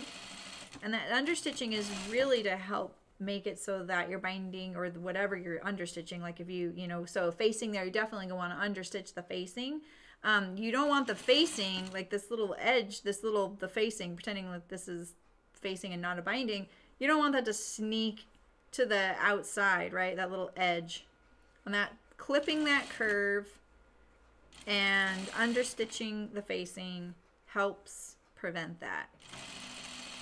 Making sure when you draft that facing pattern that it is perfectly parallel, exactly the same neckline. I mean, if you don't want your pattern anymore, just cut it off if you want. Oh, interesting, Ray. I have never thought about that. So you put the, so is only one shoulder then at a right angle or both?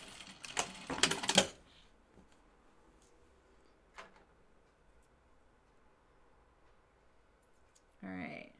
And you could bind the edge of your facing if your fabric's not too thin and that little ridge wouldn't show through, you know.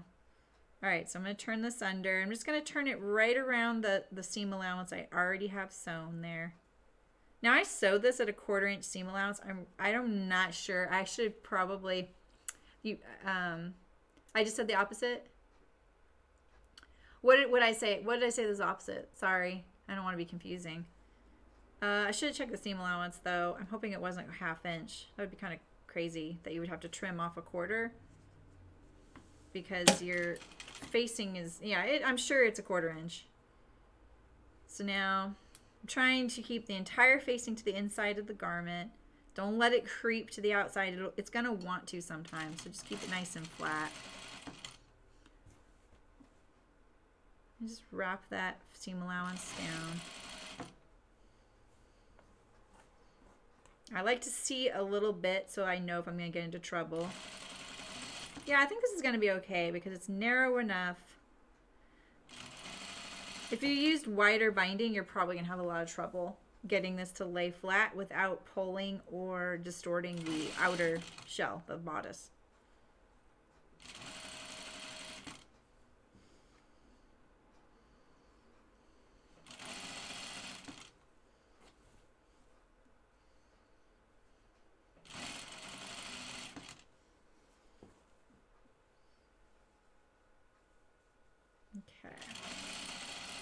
We're almost done.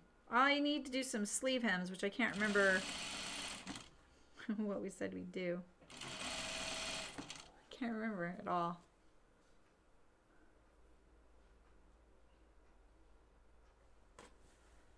You saw Louise cutting do it. I'd say the piecing still has to happen. Piecing? Yeah, so if you do the facing, you have a front facing and a back facing. You sew the shoulder seams together, right sides together, and then you attach it to the neckline, right sides together, understitch it. You would have had to finish the perimeter of the facing, the long edge that goes around, but you can do that by serging, binding, or zigzag. Oh, okay. Oh, the facing should be parallel to the garment piece. The facing, when you're tracing the edge of the facing, when you're making the pattern. So that went pretty good. You can see I have a little bit of bumps there. Looks pretty good. So yeah, when you're tracing your facing, if you want to make a pattern piece, you're going to just trace about a 2.5 inch line away from the raw edge of the pattern piece right there. And you do a front facing and a back facing. And the seam allowance for the shoulder is there because it's on the pattern piece. So yeah, you just take your pattern piece. I don't have a... And you're just going to draw a 2-inch line like this. I say 2 to 2.5 inches. If this is a 1/4 inch seam, a finished facing of about 2 inches is pretty good. I think if it's wider, it's better. It's going to stay to the inside of your garment and not flip out. The place it's going to most likely flip out is right here at the center front. So you really want to make sure you do not, like I actually would make sure that you open out the pattern piece. Don't do it on the fold. Because if you get this fold at all a little bit off right here and your facing is a little smaller or bigger, you're going to have problems with the facing. It's going to act funny. So just make sure it's identical. So yeah, there's your facing piece. You cut that off. You can allow a seam allowance for a hem, binding. Binding doesn't need a seam allowance, but you know, just depends on what you want. Cut the front out, cut the back out, interface both. Sew the shoulder seams together, right sides together, and then sew it to the neckline just like we did with the binding. And then you're done, pretty much. As long as you have the, and you can use the same seam allowance, the same grain line as the garment. That should work. Okay, so now I'm going to do the sleeve hem. I think I'm just going to do a rolled hem. I'm just going to do a little rolled hem here.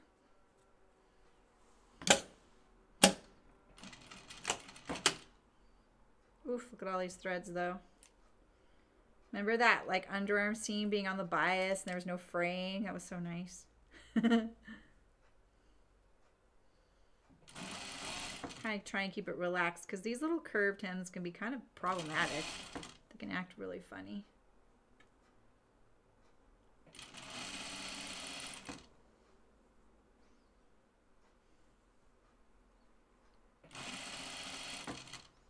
If you guys want any further explanation on drafting facing, just let me know.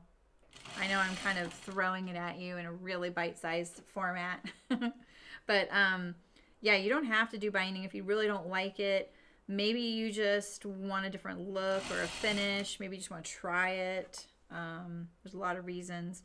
But I would definitely stick to your binding being on the narrower side rather than the wider side. That's where I tend to get into trouble is the binding I use by default that I have around here in my shop is 3/8 of an inch wider than the binding they use for the pattern piece. If you stick to their pattern piece, you're going to have a much easier time sewing it than if you use something wider.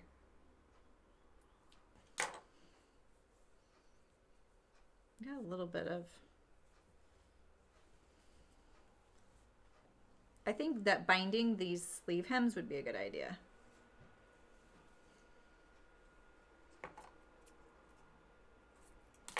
So my idea to make this top longer if it's too short is to make a pleat at the bottom.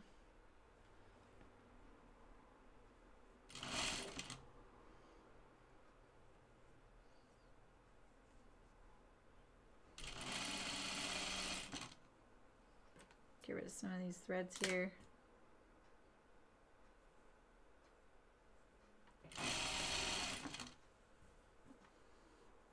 Okay, cool, Sherry, thanks. Yeah, I knew someone had asked, and yeah, some people just don't like doing binding, and that's totally fine. Sometimes people don't want a stitching line right there at the neck as well, like this one right here, where I finished, you know, the last edge of the binding, and they don't want that look, you know, like say you were doing a satin charmeuse scout tee, that would be beautiful, right? And it would make it so classy. You could actually wear a nice pair of slacks and hand knit sweater or a little, you know, jacket you made or bought over that, and you would have a nice little classy outfit. But maybe you don't want a stitch line right there on your satin charmeuse top, you know. A facing would be a really appropriate way to fix that. But, you know, they're going for that t-shirt look, so the binding does kind of give it like a little more of a sporty look. All right, so this is what I'm thinking. Like, say my shirt ends up being a little too short, and I actually don't think it is. This was my idea, is that I would take another piece of this fabric and probably like the solid here with no embroidery on it, and I would, let's see if I can mimic it. Like, say this is a separate piece of fabric right here. I would do this, hang it out from under there like that, like a little pleat to make it longer, you know.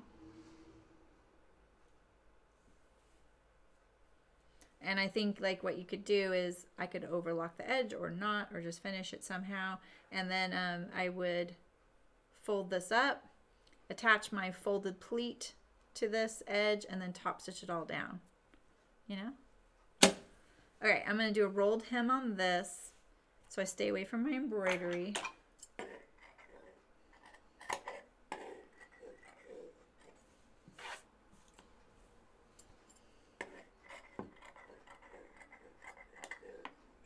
Look at all those threads. I bet you can't even see them, but there's a ton.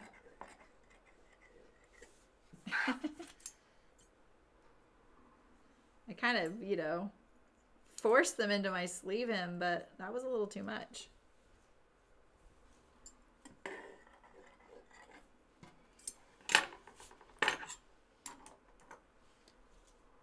feel like I'm creating more.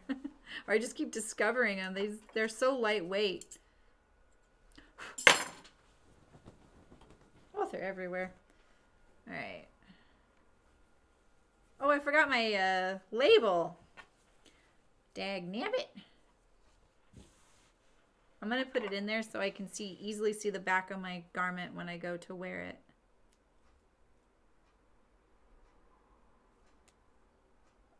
I need a lot of hand holding, putting on my clothes, not backwards. Tell you, man. Yeah, you could, Eliza. Yeah, I've seen that done. In fact, I almost did that on my first scout.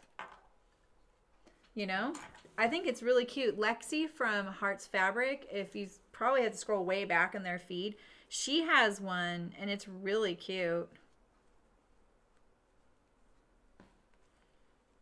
There we go. The label lays so much flatter if I don't put it in the seam. It's a pretty thick label because of all these colors. There we go.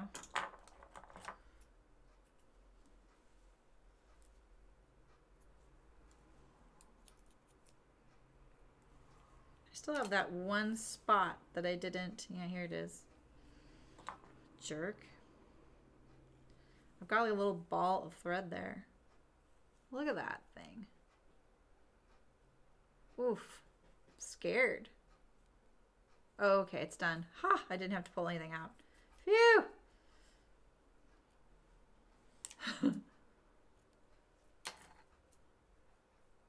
Get my sleeve hem. There we go.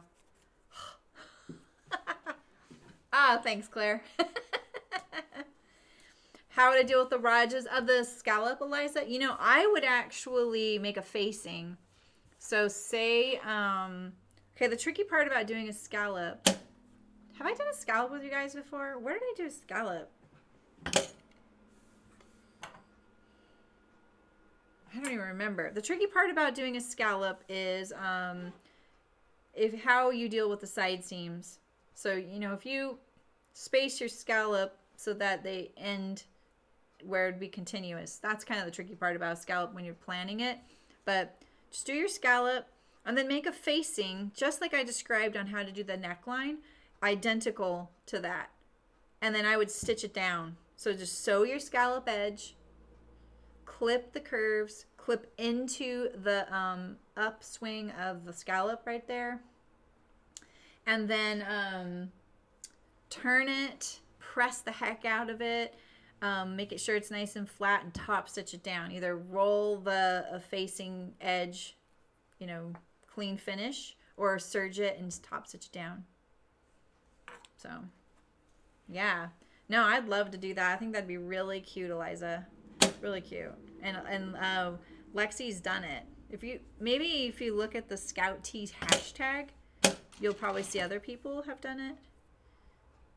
I had the idea to do it to mine, and I was like, oh, I wonder if anyone's done that. And then when I saw Lexi's, I was like, oh, I got the idea from her. I'm sure I'm sure that's why I came up with the idea. It wasn't even my idea. I just saw other people had done it already.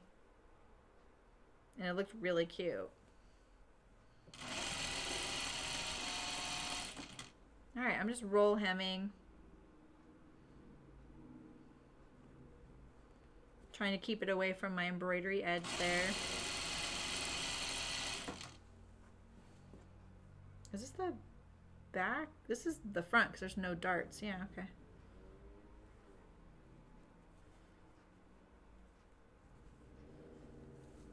Kind of do it in little bite sizes like that. When you get to these little curves, just kind of gently try and keep it about the seam.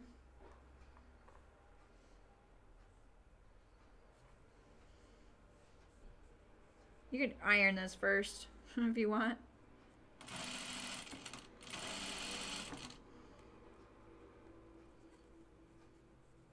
Oof. I'm a little closer to my scallop at my embroidery on this side. I want it to be symmetrical. The embroidery. Oh, I see what you mean, Eliza. Could I do a scalloped edge on this one? I could. I think you'd have to hand sew it. I mean, the other thing is, like, I could just cut it right there. Technically, it's finished. That is a zigzag. I could just cut it right there. And, you know, the thing to do, I think, would be to test it out. I have plenty of fabric. You know, I could cut along that little scallop edge and then just on a piece of fabric and then safety pin it to something in my laundry and wash it a few times and see how it does, you know? But yeah, no, we talked about that during cutting it, Eliza. I think that would be really cute.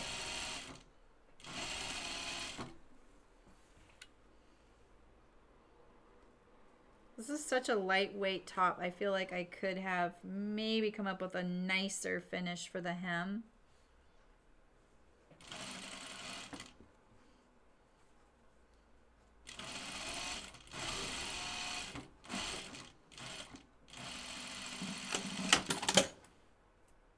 All right, let's iron it.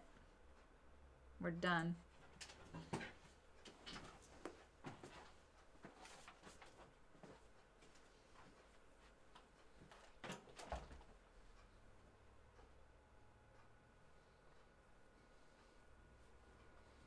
That's cute.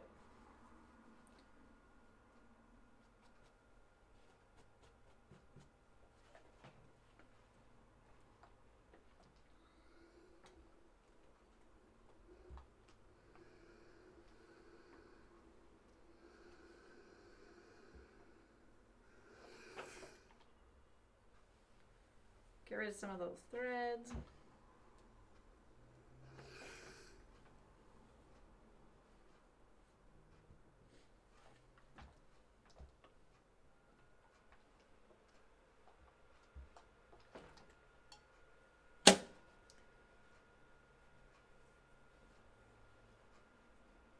It looks a little flared from me really getting that rolled hem in there nice.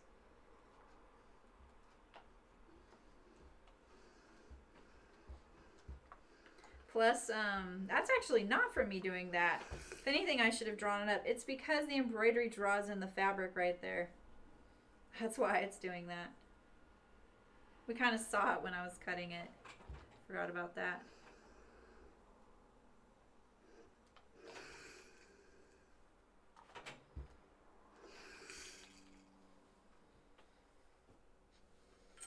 Excited to try this on. I think it's really cute.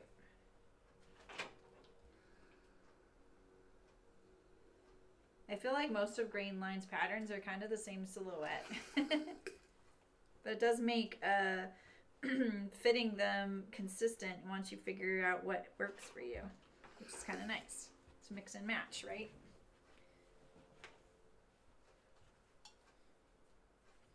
What do you think of how I did that? Like, it's okay, huh? I didn't really have much choice of where this lands. I probably, if I would have done this lower, I would have just had more blue below the embroidery. So that's an option.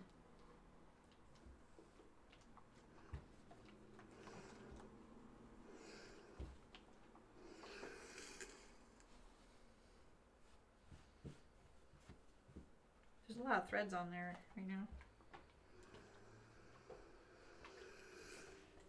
All right. What's that? Oh.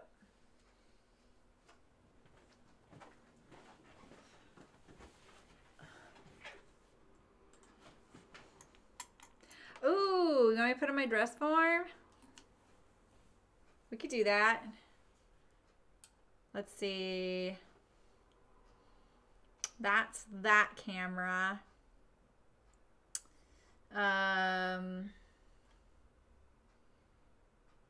Yeah, just a second. I don't want to make you guys sick by moving the camera because I have to like swivel it so hard.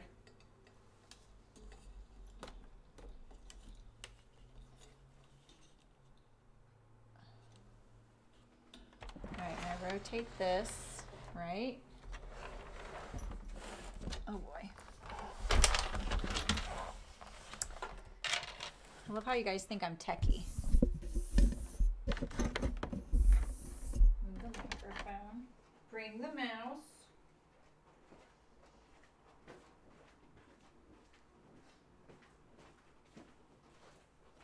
Let's see how I did. Wait, where is it? Where is it? Full. Where is it? Full screen. Oh, I didn't do too bad.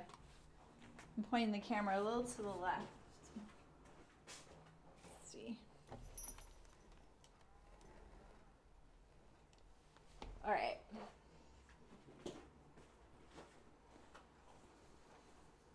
Let's see.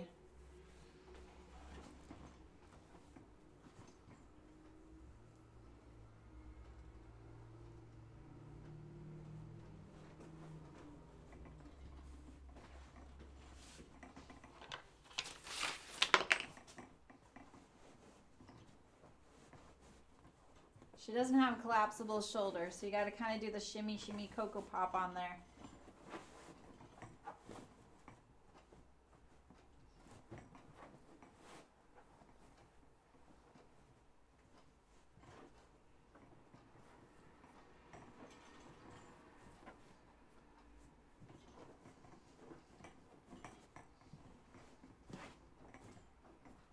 The fabric's really grabby on the dress form.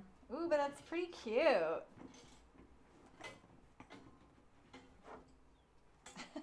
Like, where's the camera? Ooh, yeah, I think that's gonna be pretty nice. Look at that. Nice little sleeve.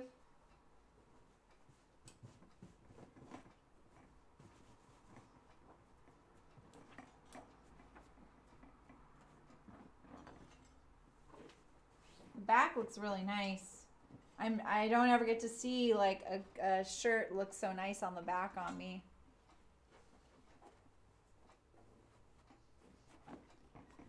Very cute. There's the side seam. Side seam. Do it look like me? Yeah, I think that turned out pretty cute. I wonder, let's make her the same height. All right, I'm not that short.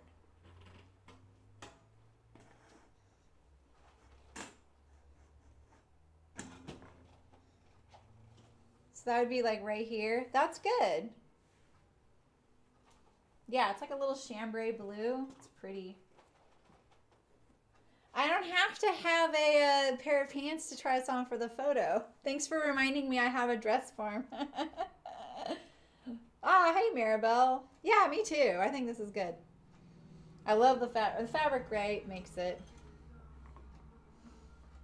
You can see it's like, I got this little, like when I look at it like this, it looks fine. But when I see it in the camera, it looks like I'm like this.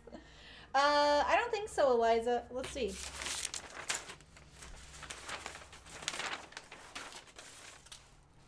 I don't have anything here. But I don't think so.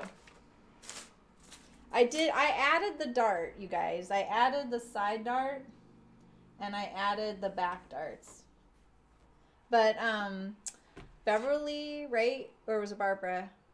I am so embarrassed that I always get you two confused. Had the great idea of making it so, trying to make it so we didn't have to add darts at all, and we cut it on the bias, which I think is like right here, right? And it didn't. It really didn't need the darts like it did in the woven without being on the bias. And so you can look at the cutting video towards the end of the cutting video. You can see it cut on the bias with no darts, just the pattern as is, and see. Yeah. Yeah, it's cute. I have enough for one more of these. Maybe I should make two. Yay. Well, thanks, guys. I'm probably not going to cut another one out today. My shoulder and my neck are so sore from sewing so much that I think I probably should give it a break. I love the back of it, Eva. Like, when I look at it in person, it looks so nice. It's skimming. It's not tight. I think it looks really nice. You know, it has some shape back there. I'm pretty excited about that. You know, and putting the bust dart in really helped. So, yeah, I'm excited. Yeah. I'm probably gonna make a couple more. I need some short sleeve shirts. My hair. I didn't do my hair today. Like, I did it, but I didn't straighten it or curl it. This is my natural wavy mess. It's really bright over here. Sorry, it's so bright. Let me see if I can tone that down a little bit. There we go. It's a little less, a little better. Cool. So I haven't even decided. Oh my gosh, I haven't even decided what we're doing tomorrow. Well, shoot.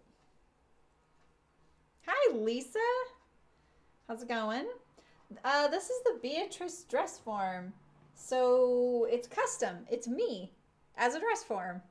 So I got scanned and everything, and then they made it for me. It's awesome. I'm still kind of getting used to having it, but I love it. So, all right, you guys. What do you guys want to do tomorrow? Could do another scout, but I was thinking about, I really want to get the bag that you guys designed done. It's kind of one of my main priorities right now. I don't know if I can finish the pattern today. Yeah, Eliza, this would be cute on you. This would be cute on you, Eliza. Yeah, and I think the pattern goes up to, well, I cut out the 14, I think. This is the 12. I'm using the size 12. I wrote 14 there. I'm wrong. It's the size 12. Right? Yeah. I'm not sure what it goes up to, though. Oh, it goes to 18. But you might look and see if they have curvy sizes now. They don't make these with collapsible shoulders, but it is a pretty soft foam. So it's not like a woof form that is rigid. PGM. That sounds familiar. What's PGM? What's PGM? That sounds so familiar.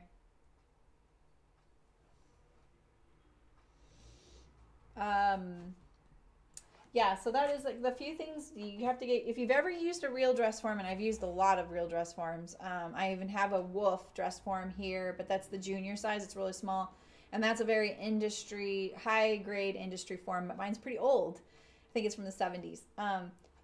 If you've ever used one of those, it does not feel like that, and you have to allow yourself to get used to that. Because the rigidness of those is really nice. It makes it really easy to drape, like pull something on and off. It's very smooth. I think what they do is they steam the fabric, the muslin, onto the dress form itself. And I think it's like a heavy duty, kind of like a cardboard behind it, but a nice cardboard, you know, it's like a board behind it. Because if you look at the seams of a dress form like that, they are mashed down. So mine didn't come with this cover. This is the cover it comes with, and they give you a pattern. You can sew your own, but it only has a seam down the side, and I wanted seams on the princess lines right here. So I made waist seam, I made princess lines, front and back. I made my shoulder seam, which is already there, and I also made my armhole. So I can kind of have those guides when I'm using it as a fitting tool. There's my bobbin thread. Ooh, that was so satisfying. So I think another way you could relax your hip on something like this is put a vent right here on the side, you know, or the curve. So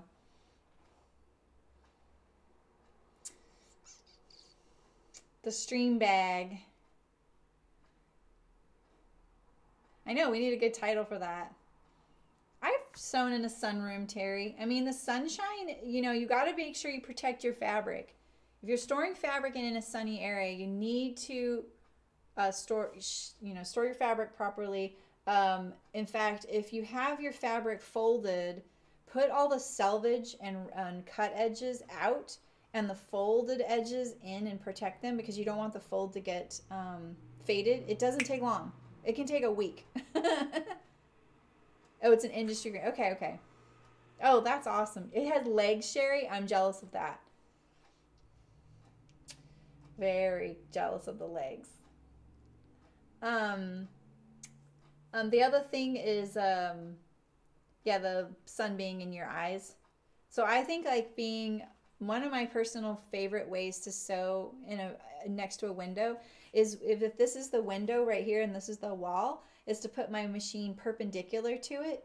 So I'm never looking at it, and it's never behind me casting a shadow. And then you have this light that's kind of going right here. Or even putting it so that the window is on your left side. Since the head of the machine is open on this side, you can have the light coming that way. And sometimes putting your little machine, your table and your machine into the room saves you some wall space, because we don't usually use the middle of the room. So anyway, I'm going to get going. I don't know what I'm going to do tomorrow. I may skip tomorrow and then stream Friday, Saturday. Would that be okay? And maybe I could get the stream bag done so we can stream Friday, Saturday, and I can get that done for you guys. I really want to get that done for you guys. And then also come up with some other things that we can get going too. I think I'm going to see if I have enough fabric to make a scout tee out of this, my favorite fabric ever. On the bias. So yeah, that's cool. Good for you, Sherry. Yeah, it's a lot of pressure doing a custom thing in a way. I feel like I'm not allowed to change sizes. But I kind of scrapped that idea. I'm like, nope, I'm going to do whatever I want. So cool. Well, all right, you guys, I will see you soon. Just keep an eye out for me. Sorry I didn't make a plan for this week. I totally spaced it. I literally came in yesterday, went to my sewing machine, hooked up my audiobook, and started sewing. I didn't even turn on either of my computers, and I just sewed so that I could get it, and that worked. I got all of them done. I'm done now for a while. I have to because it turns out we're buying a house, and so now I have to move. So I need to kind of tie some things up. And I also want to, if you guys want to think about what you want to do for Me Made May. So yeah, it's good seeing you too, Terry. If you guys want to throw out any ideas, I'm up for a sew along, but last year I feel like I did most of the sewing on that sew along. And if you guys want to do maybe the mending idea, I've even thought about maybe doing like undergarments only. Yeah, no worries, Eliza. Yeah, of course, Angela. I know you guys are really hot to trot on, some of you are hot to trot on doing like bras and underwear. My only issue is that I still feel like my cover stitch isn't that great. So maybe if I can play around with that. But I think we should start doing some summer clothes for sure. So think about it. Think about a schedule. All right, you guys. I'll see you either tomorrow or Friday. And till then, happy sewing. And I'll see you guys soon. So